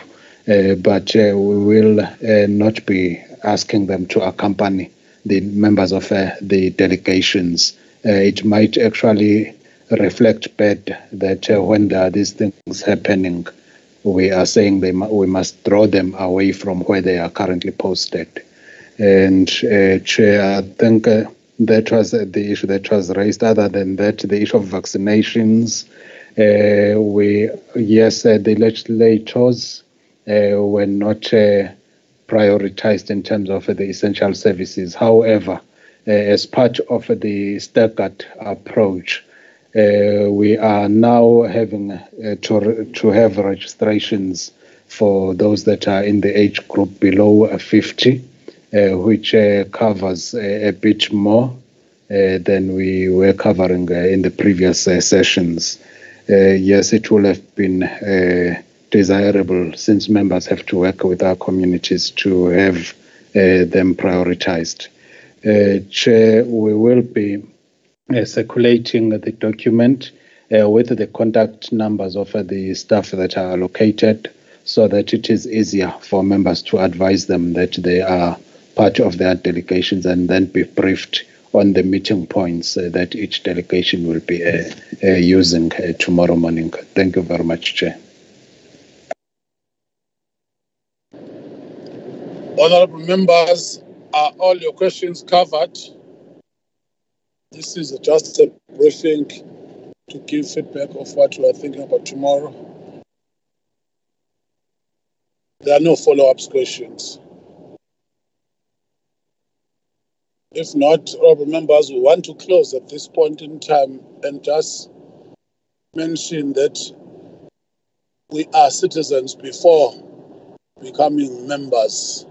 We are duty-bound just to obey all the rules of the land, but we also have a more or extra obligation of upholding the Constitution and ensuring that where we could assist, let us assist, because we ought to be selfless as members of provincial legislature, which is the legislature that creates or implement laws at the same time. So we hope all the best. We know we have spoken about the areas where it's not easy just to pass, but we must also take into cognizance that we identify those areas, come up with a solution. There is a serious joint operation from SAPS, as mentioned by Minister Ndosi, and he said categorical that everyone who wants to assist in this process is more than welcome, and any type of support is required.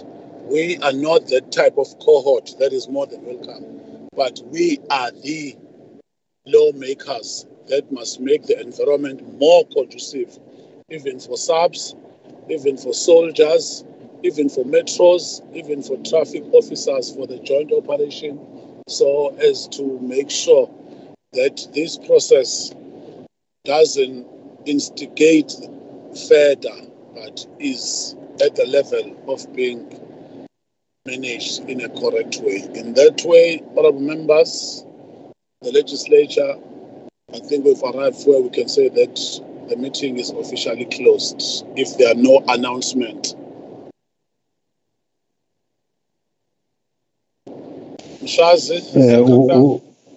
We do not have announcements from our side, Chair. Thank you. Please ensure that you forward all the documents to honorable members so that they'll sleep knowing. Honorable members, just in case you are a leader or you are part, please indicate so that we don't plan, because we'll be worried when we don't see a member thinking that something bad might have happened or we didn't find the supply or the support. So if you can just highlight on time so that you are able to know the number. Thank you so much. The meeting is officially closed. Thank you,